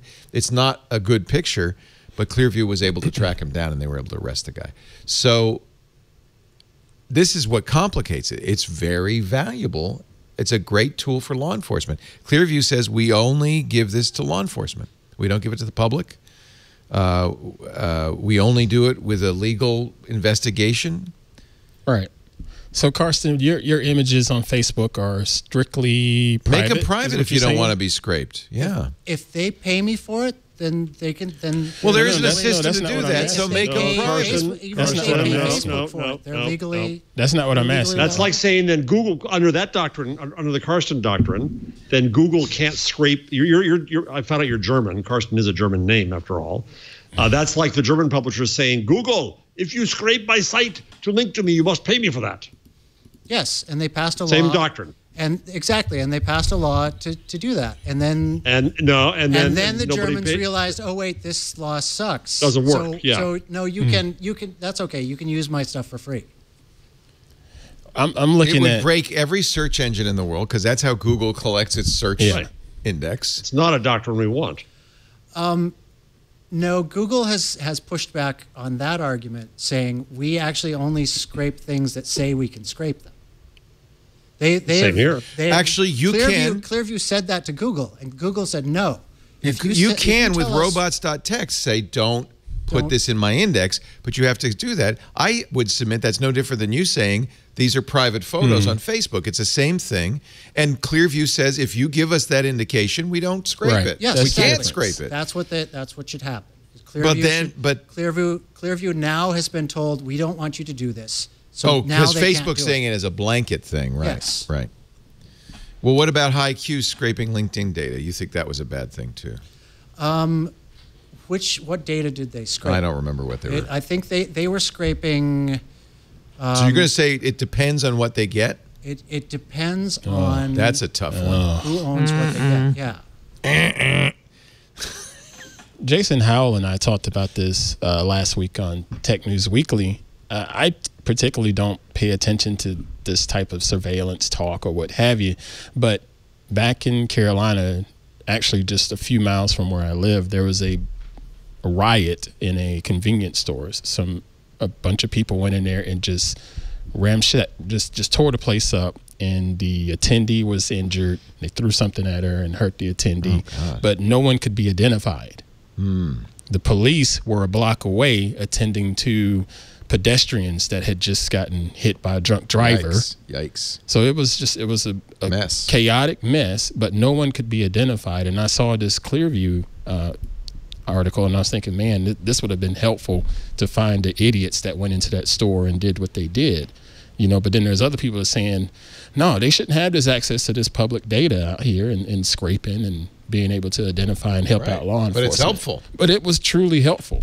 And that was Kashmir's point. Is this is complicated. All right, we're gonna have a new segment on the show. Oh, what? I was gonna say we talked about this last week. Get a warrant. Get a warrant. Get a warrant. We're gonna have a new segment on the show. Moral panic or privacy violation? You ready? It's time to play our game. Ready. You're a big Wacom tablet guy. You use a Wacom tablet. Robert Heaton, who is a software engineer, was curious about why the Wacom tablet asked permission to send stuff back to the home office. In version 3.1 of its privacy policy, Wacom said, would you mind if we sent a few, I'm reading Robert's blog post, bits and bobs of data from my computer to Google Analytics, including aggregate usage data, technical session information about my hardware device. The half of my heart that cares about privacy sank. The other half of my heart, the half that enjoys snooping on snoopers and figuring out what they're up to, leapt. This is a great post. It is. You read the post. Yeah, so it turns out Wacom sends back, and he had to, by the way, do some real rigmarole. Wireshark and Burp. He was able, though, to figure out that the Burp Suite, that they were sending information about every single application he opened back to the home office. He thought that was a bit of a violation. Now it turns out you don't have to. You can block it, and the tablet works. He says basically this tablet is a glorified mouse. Why does it need to tell the home office? Aren't they writing software around these applications? Well, very good, Mr. Moral Panic, because there is a point. The Wacom tablet changes its behavior depending on what app you're running. Right. That's correct. So, moral panic or privacy violation? You be the judge. It's panic. Lock in my answer. And it's also, you opt in on that too. Yeah, they did tell him. And if you opt out, you still can use the Wacom. Still can use it. Yeah. Probably not as well. So this is one of the reasons why I was upset with EFF with their Ring investigation, where they were like, they're sending data to like Google Analytics. I'm like, yeah, I'm not going to get upset about that. That is like device behavior, so you can adapt and make sure things perform well. And do I think you should disclose? Yes. But nowadays, you want kind of have panic? to, don't you? I mean, isn't that part of the California privacy protections in the GDPR? You have to say when you're gathering that kind of data. I think so. You do if you have a California citizen, but like I'm not a California citizen. Well, but I'm not going to spend the energy to figure out if you're a California citizen or not before disclosing. Nope. So it has the effect of disclosure. It would actually be quite easy to figure out if I'm a California citizen. I mean, it would. You just basically you could be using a VPN. I wouldn't know. Oh, okay. Yeah. Yeah. Or your ISP. And IP geolocation is notoriously bad. Right, for how long? For how long in the early days did every site think we were all from Virginia because we went through AOL? Right. Exactly. Right. Sure. Anyway, I think you're right. I think it's moral panic, but it was an interesting story. And actually, you want to know what I'm panicking about? What? So Britain has decided that Ofcom, the broadcast regulator, is now going to regulate speech on the internet. Oh, that's not good. Oh dear. That's like giving the FCC regulation. Imagine if you couldn't use the 7 dirty words while you're at home. Ruh-roh. Yep. Ruh-roh. It'd be like The Good Place. Shut the front door. I still haven't started watching that show yet. Oh, and it's so delightful. It's so good. You, of all people. From the beginning. I've been trying to queue it up, but I haven't gotten around to it. Watch it quick. It's going to get taken off of Netflix pretty soon. Oh, is it? Because it's moving to Peacock? NBC. It's going to become part of Peacock. So do you think they're not going to get season 4 and I should just buy it? I did, just so I could That do is, it. by the way, my solution. If a show is that good, instead of subscribing to some Fakatka service I'll pay for forever. What's that word again? Fakatka. It's like kakalaki, only different. Only Yiddish. I would just buy the show, right? So I want to buy there's a show that I haven't watched, in all honesty, a PBS show in years. There's a PBS show about Germany after the war that I actually want to watch. Mm-hmm. The only way I can watch it is if I sign up for a full year of contribution to PBS. PBS does that, yeah. Sorry, no. I'd buy the show. I'd pay for the show. Fine. I bought Eyes on the Prize, but that's a PBS show. Yeah, I think, for a long time HBO you couldn't buy The Sopranos until like a year after it aired and stuff. That's just throwing money away, really, right? They're getting better at that, though. Yeah, I think they are. There's a lot of stuff I can buy on Amazon now. That's right. A lot of movies come as soon as they're on DVD. I can buy them on Amazon. As it should be, right? Yeah, I can't rent them yet. Or I can rent them. Right. Or I can rent them soon after. It goes to sale first, and then like 2 weeks later. That's so smart because they know how impatient I am, and I always and the rationale is, well, it would have cost more to see it in the theater, so I'm just going to buy it. Yeah. But what have I got really, right? I don't have a DVD. I don't have anything that could be yanked away from me at any time. But you don't need it. So I don't really own it. No, I don't need it. If I want to watch a show, I just want to pay to watch the show. Right. It's like I used to get everything at back in my day. Oh, we had boy. Blockbuster. Oh, Jesus. I just Is go. Karsten turning into me? Is that what's going on? What did you put in his Is this the drink? metamorphosis? He's going through the metamorphosis. He's going to shed his skin. What drugs is he taking? No, actually, the truth is... I'm in a manic phase this week. I'm sorry. The truth is, he's the next clone. And there is a certain amount of, training that involved. And then... I thought Ant was the next clone. He's the next but one. So we have to constantly have a chain. And You're the spare, not the heir. He's the spare, not the heir. Did you just make that up? That's very good. Or is that title? That's the UK monarchy. Show it's title. an heir and a spare. The heir and the spare. I like it. So Andrew's the spare. No. Who's the spare? Harry's the heir. Andrew and then Will's the spare. No, Will's the heir. Harry's the spare. Yeah. Okay. Is the Karsten we see today Karsten or the clone? He's the clone, but he hasn't shed his skin. He has the metamorphosis will happen. The beard will fall off. Oh, okay. Wait, is it a true metamorphosis? You don't actually want to watch it. They're a little slimy when they first come out. When the bow tie comes off, it all oozes out. The bow tie.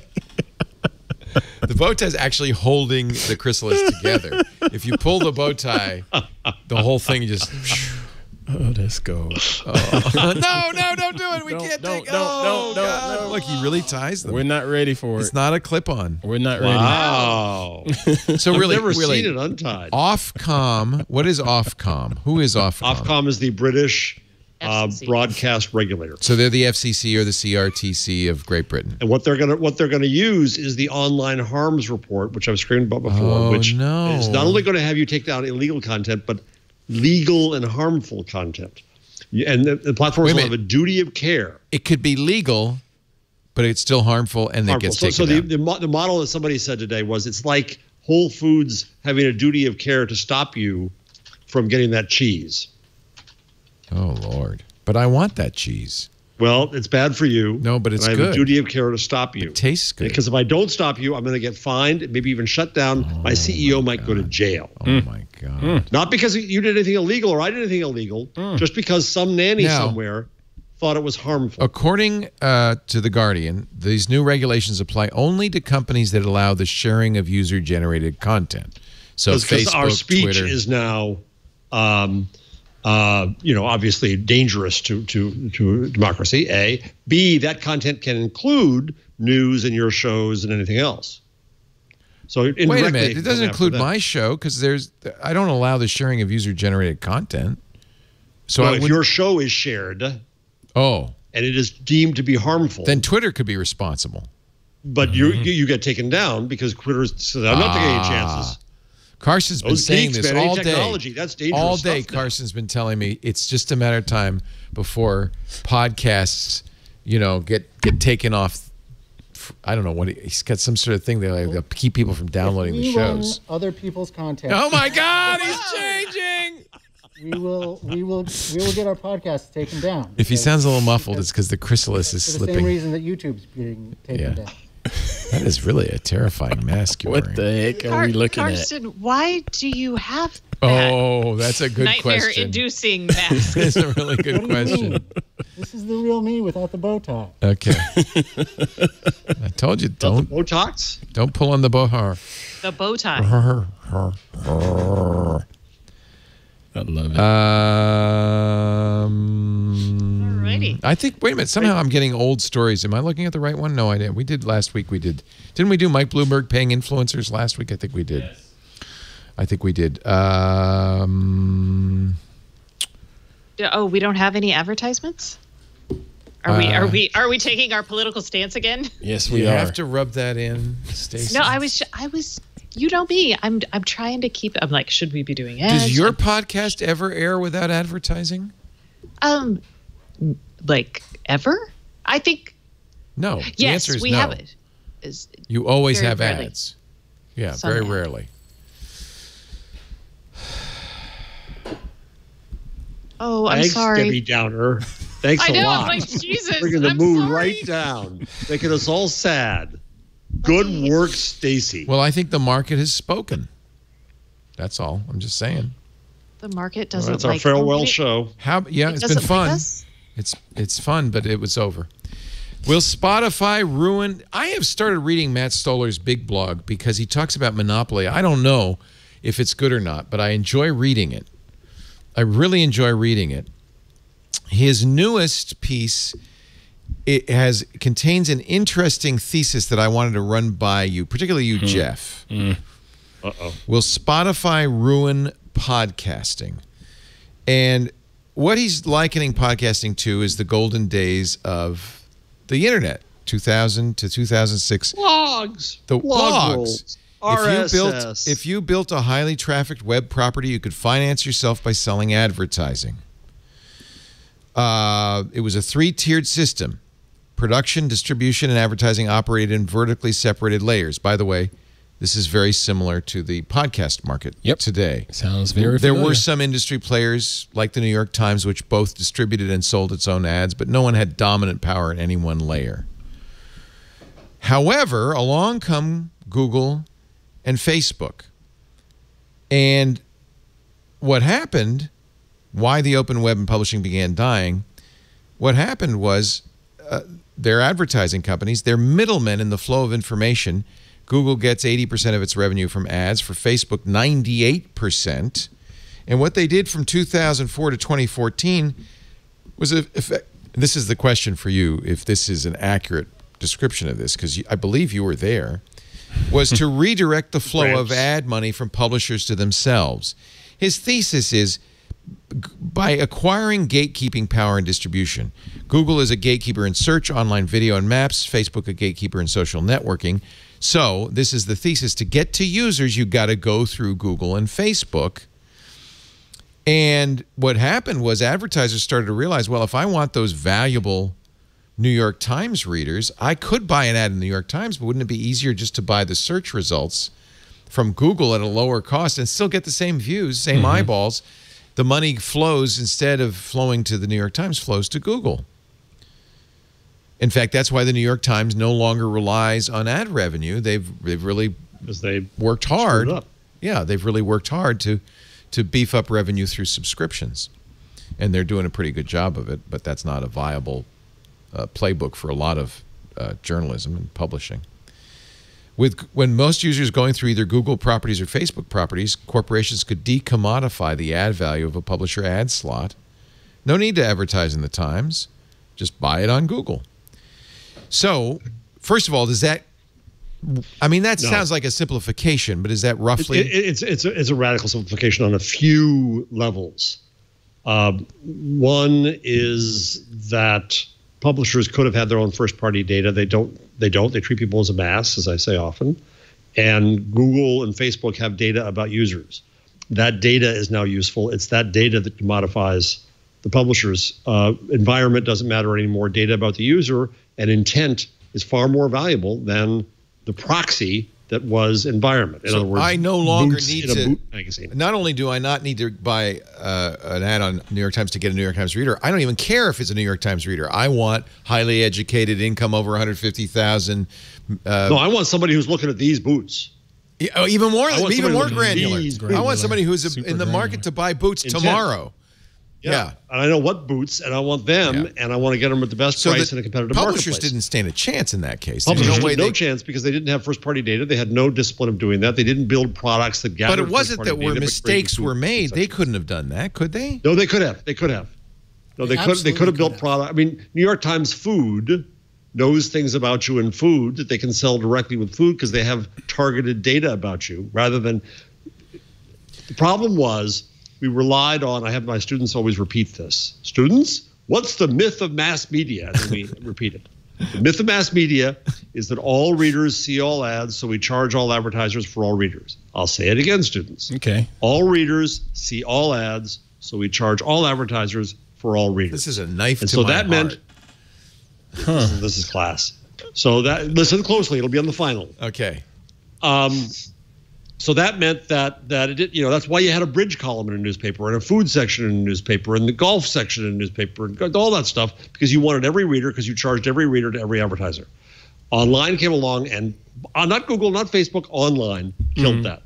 Right? Is it all enough, you want to pay for is the ad. Is it enough for us, instead of trying to build a podcast network that gets everybody, to say we're going to try for a narrow slice? Is that enough targeting? Yes.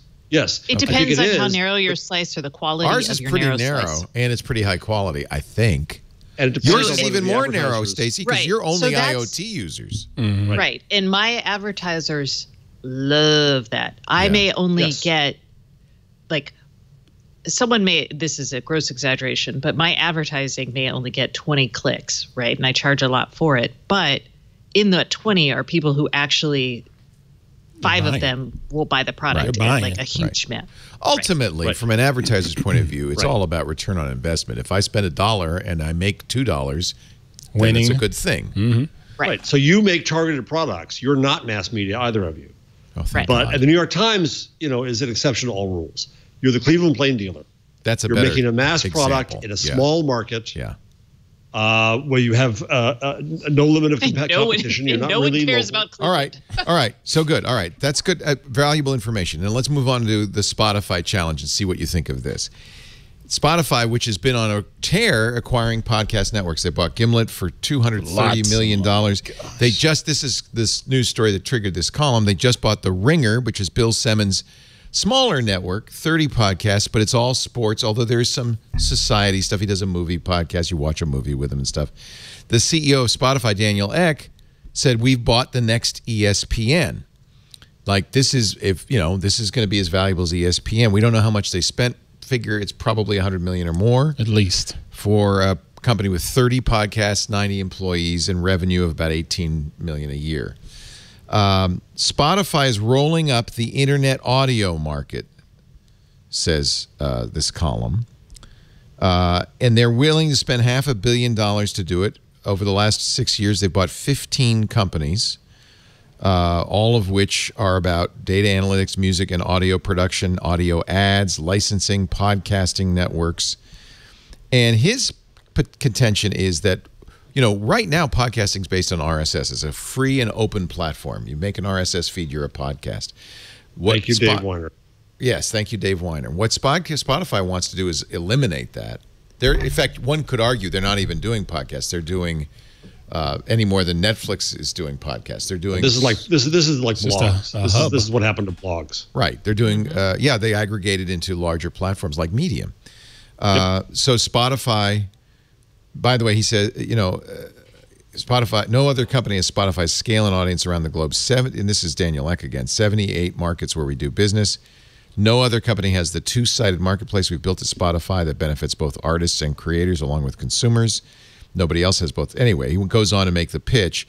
What they really want to do is privatize open standards, take over the already large public commons, and here's the pressure point they have. They can go to advertisers and say, we know more because we're like Google and Facebook. We are the gatekeeper. We know everything about the audience because they have to listen. RSS was open. RSS, we don't know anything, but Spotify... Matt Stoller says. Do you know what proportion of the revenue of Spotify is ad versus sub? I'm sure I could find that. I think they've talked about that a little bit.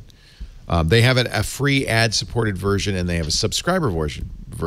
But by the way, what's their real strategy? There's no ads in podcasts in the subscriber paid version. I think those podcasts still have ads in them, right? So they're double dipping.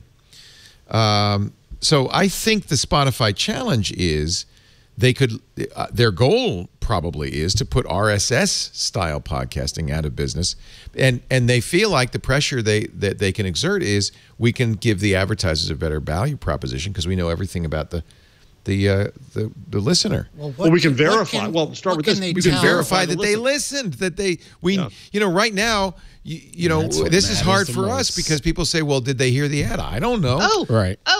Revenue at Spotify is 1.86 billion euros. That's total revenue. That's up 24%. Ad-supported revenue is 217 million of those euros. Oh, so a big portion of it is subscriber, more than 80%. Yes, I showed 90%. 90%, yeah.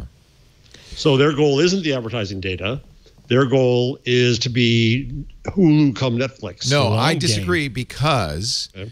They have the Netflix problem. Remember, the movie companies started pulling out their A-list quality content, and Spotify's going to have that problem. They live and die by the record industry. The record industry could kill them. Mm-hmm. So they want to be the place to go for not music but for audio. Period.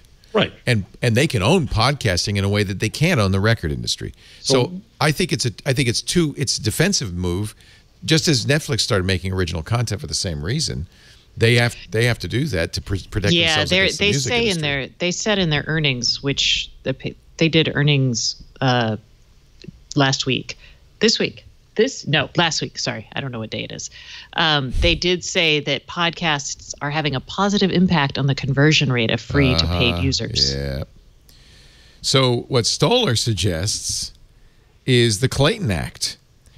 It was passed in 1913 Clayton antitrust? To stop monopolies through mergers, even when such monopolies are in incipiency. He says the courts could invoke, or the FTC could invoke the Clayton Act to block the Ringer merger. Way too soon. Their market share is tiny. It'll never happen. They'll never win. Well, they can do it. The Clayton Act says even if it's an incipient market. Yeah. But you're right. It'll never happen. You got too many other players. And you have players who, has Amazon blown this? Has Audible blown this? Well, also more to the point, and there were comments on Hacker News about this article that there are plenty of podcasts. I'll include myself, Marco Arment, who makes a podcast client, who are never going to abandon RSS. We're not going to become a Spotify exclusive. Right. Plus, there's Apple. as a major unless force they out offer there. you $100 million, right, Leo? Well, more to the point, unless advertisers 250, Stacey. No. It could be worse than that. If advertisers don't buy ads because they say, well, I'm not going to buy your ads. I have no idea whether those ads are working. That's the risk. That's your risk. Can I ask a devil's advocate question about that? Well, since this is going to be your company as soon as you metastasize, exactly. metabolize, whatever it is you're doing. Why don't we try to know as much about our viewers as Spotify does? Because they will freak the I don't want to know out. that. That's a segue to asking for the damned survey. No, is it? Well, it could be. It is a segue to the survey. But the survey's not nearly as good because the survey is voluntary. It's it's a selected group. Are people abandoning Spotify in droves because Spotify knows stuff about them? No, but here's the thing. Would they really abandon us because we know that we know some things That's about the them? test that people like Bill Simmons and Ringer are going to try and say, well, what happens if we go Spotify exclusive? Do we lose audience? My suggestion is they will, because there's too many other shows. Right. And nobody wants to be forced which client they use. And it's in our interest, and this is why, Karsten, we won't do that. It's in our interest to be everywhere people want to listen to us. I want to be on Amazon Echo. Yes. I want to be on YouTube. I don't want to tell you. I'm not saying we should be exclusive. We'd have to be if we wanted to collect that information. We'd have to say, and you can only listen to Twit on the Twit app.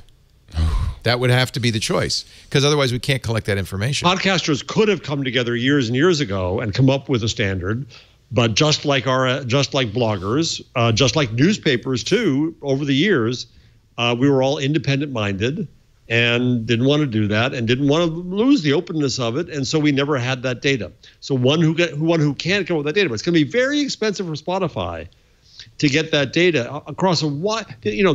Podcasts are still a long tail, God bless them.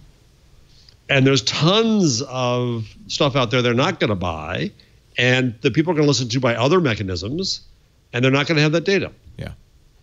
And advertising is a smaller part. So that's why I'm asking whether this is more of a Netflix play than an ad play.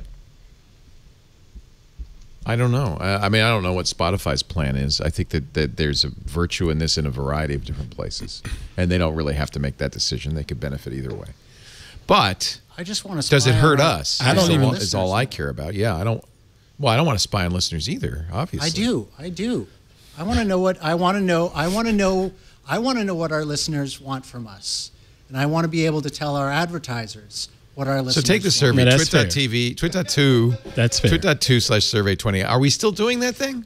We are. Okay. We are. That wonderful thing. By the way, I hate please help us. Easy. Please, listeners, please help us beat Spotify. Will go get like hammer and tongs battle over these things because I don't want to spy on our audience. I'm willing to do. At You're not all. spying. You're asking them to help you and tell you what they like. So that's why I'm willing to do it. I don't want to do it too Moral often. I'll do it once a year. I don't want to. Look. I want to make it a pleasant thing to listen to Twit, not a e-commerce transaction. I want to make it family. You're listening because you like us, we like you. We're all in this together. Who cares if we have ads? I don't need to pay rent. But at the same, but our viewers want us to succeed.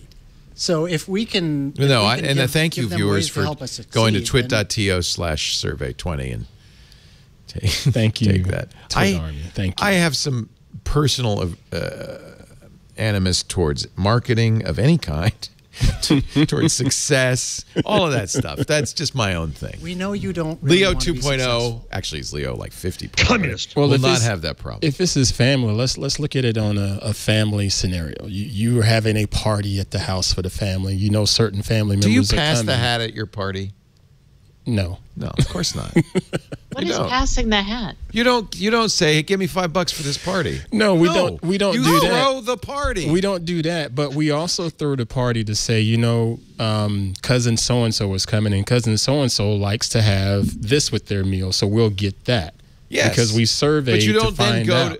But you don't go to cousin and say, now give me $5. No, we don't do that. But we do survey to say, I ask hey, people what do to you bring like? a dish to the party. Oh, yeah, covered dish. You could share. Yeah, it could be a potluck. Is Twit a potluck or a restaurant? Or a Chautauqua? Yo, we have to stop talking about food. We're going to wrap this up. We're done. I want to note. that Karsten was so uncomfortable he had to retie the tie. He did. He put it back on. Yep. Harvard men cannot walk around without neckwear. Tie back on. It's in the bylaws. Actually, you know what I want? Wait. You know what I want? You know what I really want right now? Tell me what you want, what you really, really want. I want him to untie it and give us video on Karsten Cam of his method of tying. It's just like tying a shoe. We'll make that a twit bit. It's a bow. It's just like tying a shoe. You already Here we go. Okay. Karsten Cam, now bow tie. You gotta get up a little higher. Okay. A little higher. There you go, Karsten. The little dog goes through the hole. It comes out of the hole. The rabbit bites the mouse's head off. And there you have it. It is a bow tie. Yeah, I can't. Yes, you can. Can you tie your shoes, Jeff? Yes, I can. It's the same thing. You just have to do it for 6 months straight. I sucked at it for 6 months. And do it backwards. You have to do it backwards. Oh, didn't iron your shirt. He never irons his shirt. Google has filed a trademark. This is the changelog. Play the buns. Play the buns. Play the drums. The bun drums. Google changelog. The drum buns. It's time to go home. I shouldn't mention buns. She's so hungry. It's the new operating system from Google is, are you ready for the name? Pigweed. No. Why? No. Why? FCC trademark sleuth Redditor Egats. It was the last sound a human could make that was left. Has found that Google has filed a trademark application for the USPTO for the name Pigweed. Google states the Pigweed trademark will cover computer operating software. That's all we know. But there you have it. By the way, according to the Brooklyn Botanical Garden, pigweeds, also known as amaranths, are leafy plants that are edible and actually nutritious. Amaranth flower is so gross. That's the pigweed right there. Some pigweeds, what's gross about it? When fully grown, will actually dry out and form tumbleweeds, spreading their seeds as they're tossed by the wind. It's all flowers, right? Amaranth. I've had amaranth flower. Yeah, not flour like the flowers, but flour. No, flour. You grind it up to make bread with it. Yeah. Oh, didn't know. Okay. Oh, you are hippies, for all those paleo people who want to go back. It's a paleo to, thing. So oh, okay. You just wouldn't understand. Okay. Yeah. Google. I can't talk. Google's Chrome ad blocker will target 3 annoying video ads. This is the ad. Did you know that Chrome had an ad blocker? Yes, a standards-backed ad blocker. It's been around. What? Yes, last year. Now banning things we all hate like non-skippable pre-roll, any group of ads longer than 31 seconds before a video, and that cannot be skipped within the first 5 seconds. By the way, who does this benefit? Google. Wait, what happens to YouTube? There's all kinds of crazy ads before my YouTube videos. Oh, but they're skippable, right? Not all Some of them. Are. Some of them. Yeah, some of them are. We've some of them talked are. about this before. They've been working on this for about a year. Yeah. Mid-roll ads, that's ads in the middle of content of any duration that appear in the middle of a video, interrupting the user's experience. That's all our ads, by the way. All of them. Any image or text ads that appear on top of a playing video and are in the middle 1/3 of the video player window or cover more than 20% of the video content, like Jeff Jarvis's lower third, which is actually a lower half. I'm making a fortune on this. A fortune, I tell you. The Coalition for Better Ads group has mandated websites stop showing these ads over the next 4 months or risk losing advertising completely. Chrome enforcement begins August 5th. Wow. That's a big change. Google also is moving ahead with his plan to ban third-party cookies. It's commonly thought of as tracking cookies. Who wins with that? Google, because they don't need third-party cookies. They know everything else. Yeah. But they're saying we talked to, we did surveys of 45,000 users. This is what they hated, so we're gonna block it. I think that there's a virtue in it as well. So Google Chrome will also block a variety of file downloads that are potentially hazardous. HTTP will no longer be usable from exe to txt. Unsafe downloads, if it's They're also blocking mixed content, resources like files, images, and scripts that get loaded over insecure connections from a web page that says it's HTTPS. So that is, you see this warning a lot, right? Mixed content. It's just confusing to users. Is this secure? Am I not secure? Is this file secure? So it'll protect your privacy, and it'll also protect your. You can still get a you could download piece it. Of you just have to do it over. though. Oh yeah, it's not going to prevent malware. You know, oh, did I say that? No. No, you didn't. But that's just, it'll be a little better. People will assume that they won't get malware. Insecure downloads are bad for privacy and security. An eavesdropper can see what a user's downloading. An active attacker can swap the download for a malicious one. The man-in-the-middle attack, that's prevented by HTTPS. So that's the theory there. And I'm going to have to read this carefully. Now you, period, can text like this, thanks, period, to Google's new speech-to-text, period, settings. This is from The Verge, Kim Lyons writing, Google's overly aggressive voice-to-text setting is auto-punctuating poorly. That's not really a change log. That's a change complaint.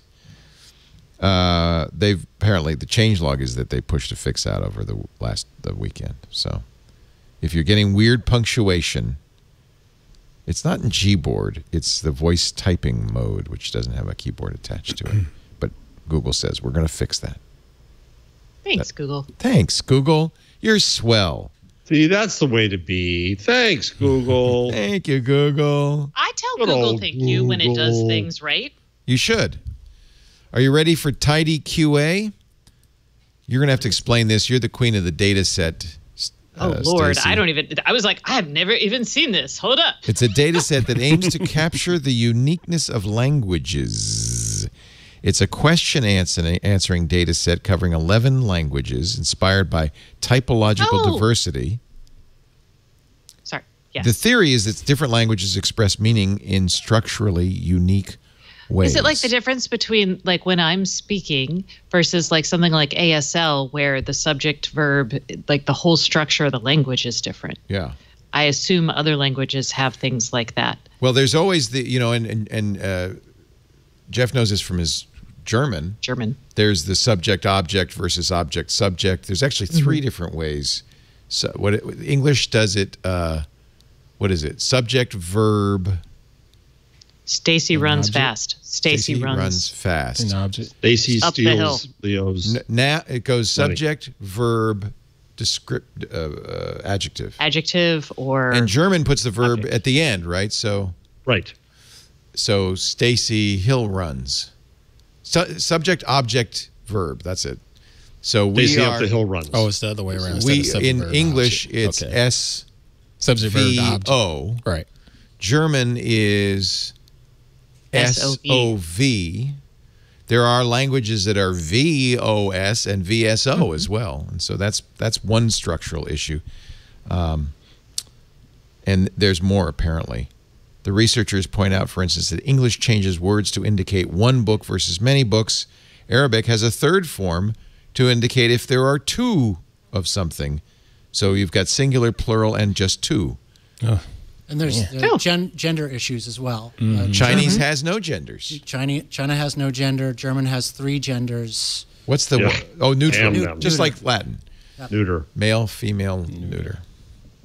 Anyway, interesting. So there you go. I don't know what you do with it, but there you have it. And that, my friends, concludes a bizarre... What? You missed one. I missed one? You missed Androidify. Androidify is gone. I hope you enjoyed it for the brief time it was there. What was that? This was a thing that I nobody remember a used lot it. of people doing. You could make like a Bitmoji of yourself, but you'd be a little Android avatar. That was ridiculous. Nobody used that. Jason Howell, All About Android team used it. All of the rooters and ROMers did that. Rooters and ROMers did it? Oh yeah, because they would want a special, Yeah. So no more Androidify. It hadn't been updated since 2016, so probably the guy left, and that's that. It might have been a girl. The person. There is still, the geek's might gone. Have been neuter. I take it back. I was going to go to androidify.com, but it redirects to android.com. So there isn't even a website anymore. It's gone.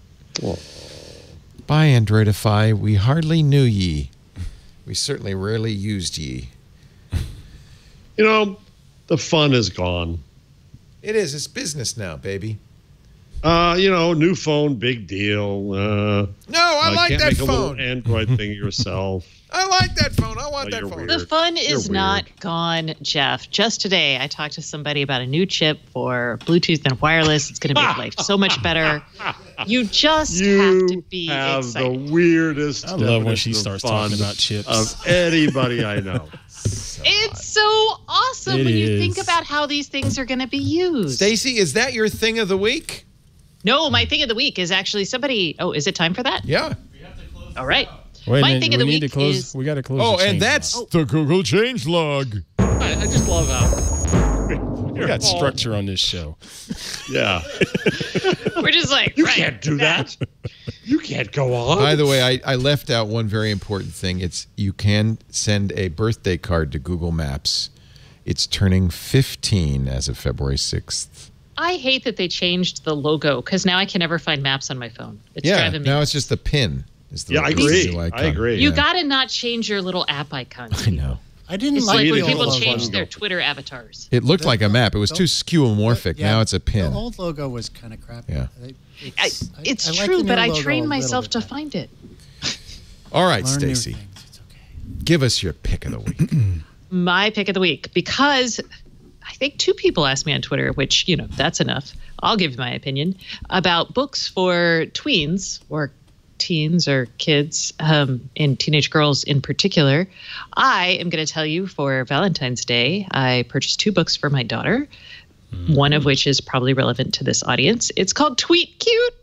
It's about I love that voice. It's about a girl whose family runs a burger chain and she runs their social media account, and then a boy whose family runs a bistro and he has their social media account, and then the big chain steals. They give each other really bad reviews on the internet and get into a fight and get arrested, right? It's like you've got mail, except instead of email, it's Twitter. I was going to ask if this was like influencer coaching at a younger age. Is that what this is? What is this? The FTC arrests them both for not revealing their. No, sorry. So it's basically like a cute little rom-com set in like this age. So that's one, and then the other one is Sway.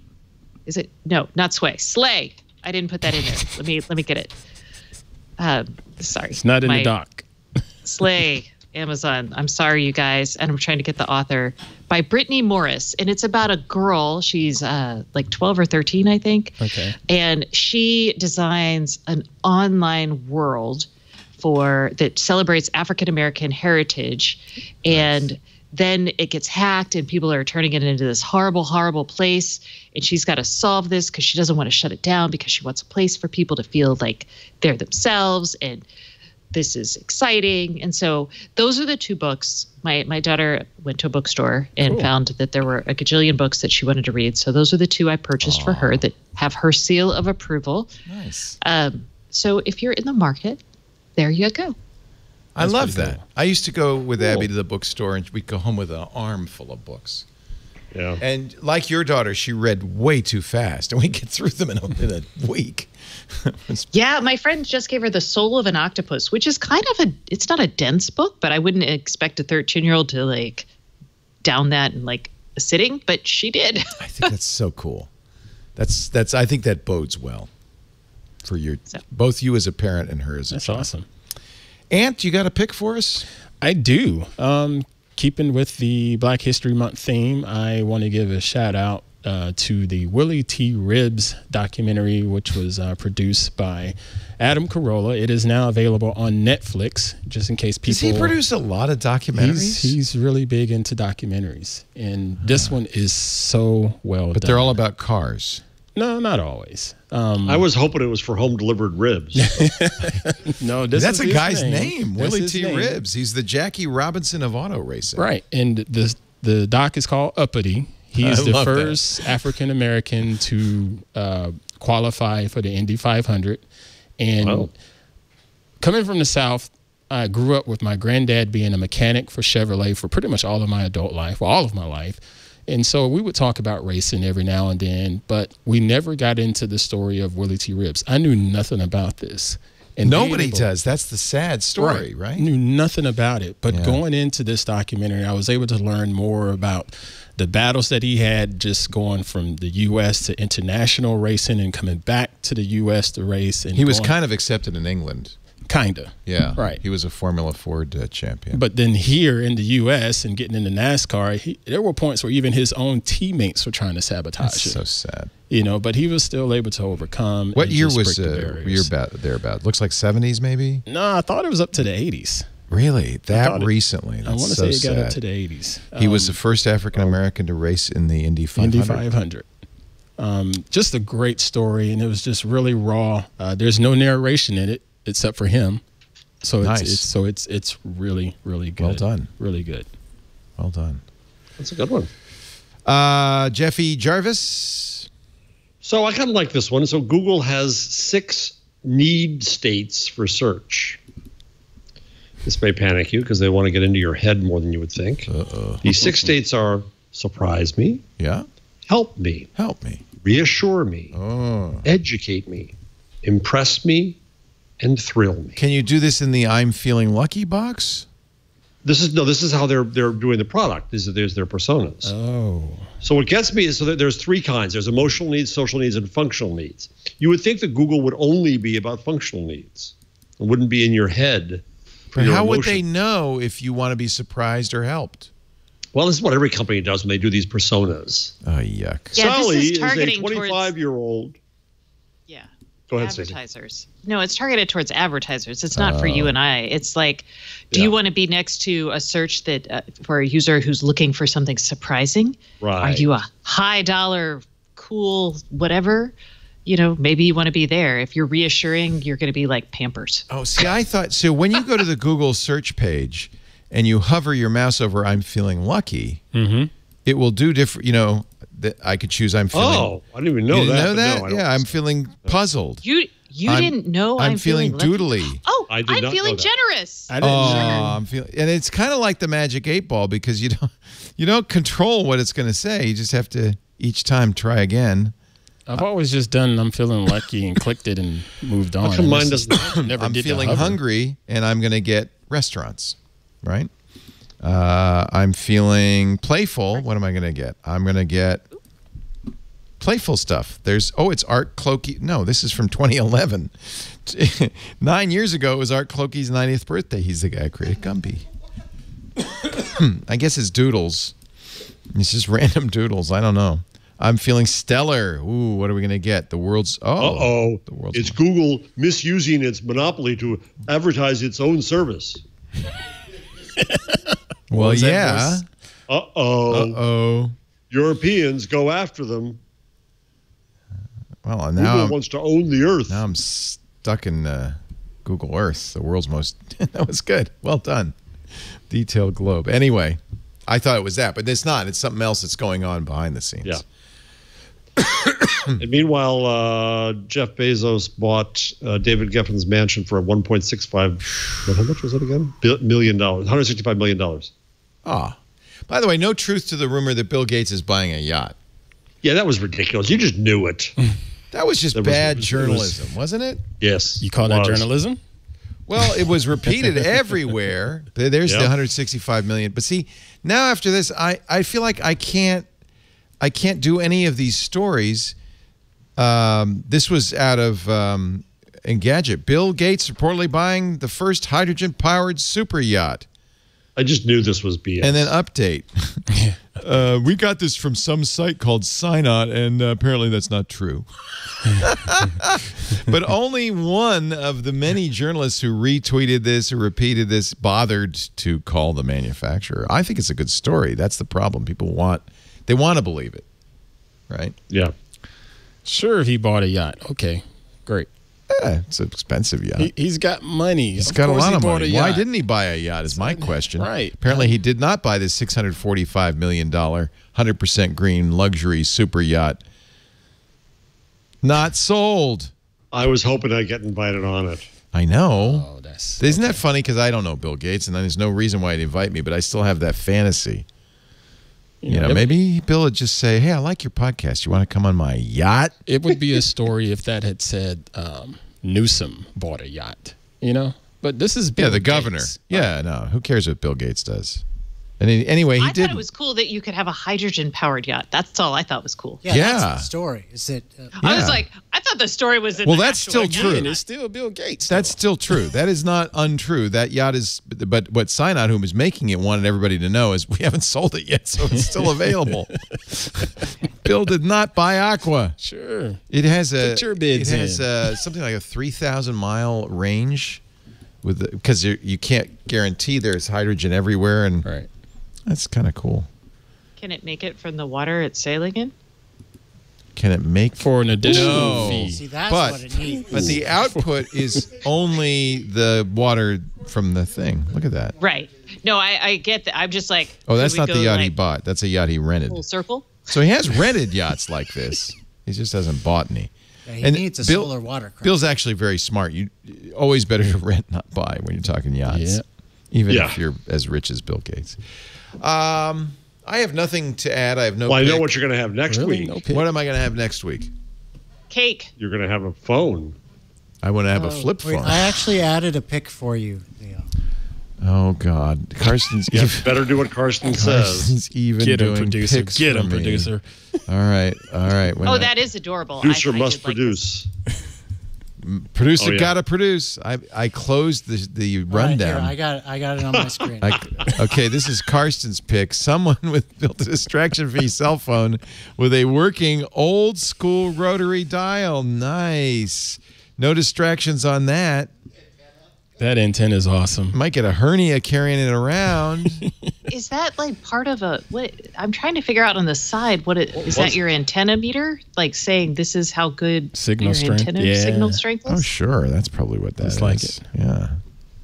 But it doesn't look like it has. Can USB-C. you buy it? Okay, now I'm curious because now I'm thinking maybe I should get this. No, he's going to buy it. Yeah, this is from Gizmodo, but it was filed today. Oh, it's a new story. Look at that. That's a beauty. Oh, this is created by a woman? Yes. Justine Haupt. Yeah, Justine Haupt. Oh, it is. It's an LED signal meter. Yep. Oh, nice. It's got a liquid ink screen. An e-ink screen. E-ink screen that shows caller information and history. So there is. It's not technology light. It just doesn't have any distractions. You can't put it in a pocket unless Gizmodo says you're wearing an oversized novelty trench coat. But you could hold it up to your ear for the length of an average. Is that a phone in your pocket? Good Lord, that's hysterical. Good for Justine Haupt. Here she put this on her website because in a finicky, annoying touchscreen world of hyper-connected people using phones they have no control over or understanding of, I wanted something that would be entirely mine, personal, and absolutely tactile while giving me an excuse for not texting. The design page that's linked in there is hilarious. The design files, this one? Mm-hmm. Just the comments that she has on there. It didn't work. 404, 404, 405. Look at that. This is a good story. I like it. Justine-Haupt, H-A-U-P-T. Do we know what the case was? .com. It's a 3D printed enclosure. Yeah, because originally it was on cardboard. It uses an Arduino Micro as the controller. I don't know. How does she make a? The hard part was making the dial work with touch tone. Yeah, but it's not that hard. It's not touch tone. The way a dial works is the rotary dial has switches and it clicks. Click, and it clicks a certain number of times. I know, but that doesn't work on a cell phone. That's digital. That's analog to digital signaling. That's DSPs right there. There's a whole class of chips that do that. I actually have. Gosh, I wonder where I put it. Yeah, you can do that with an Arduino. I have a Western Electric dial cell phone. Literally cell phone. You put a SIM in it. I had it for the longest time. It was red, remember? I wonder whatever happened to that. It's probably over there. It's probably somewhere. I got it because Wozniak had it. In fact, I was on a cruise with Steve Wozniak. A hydrogen-powered cruise? No, a regular everyday boat cruise. And he comes to the table for dinner, plops down an old Western Electric phone. He says, "Here's my cell phone."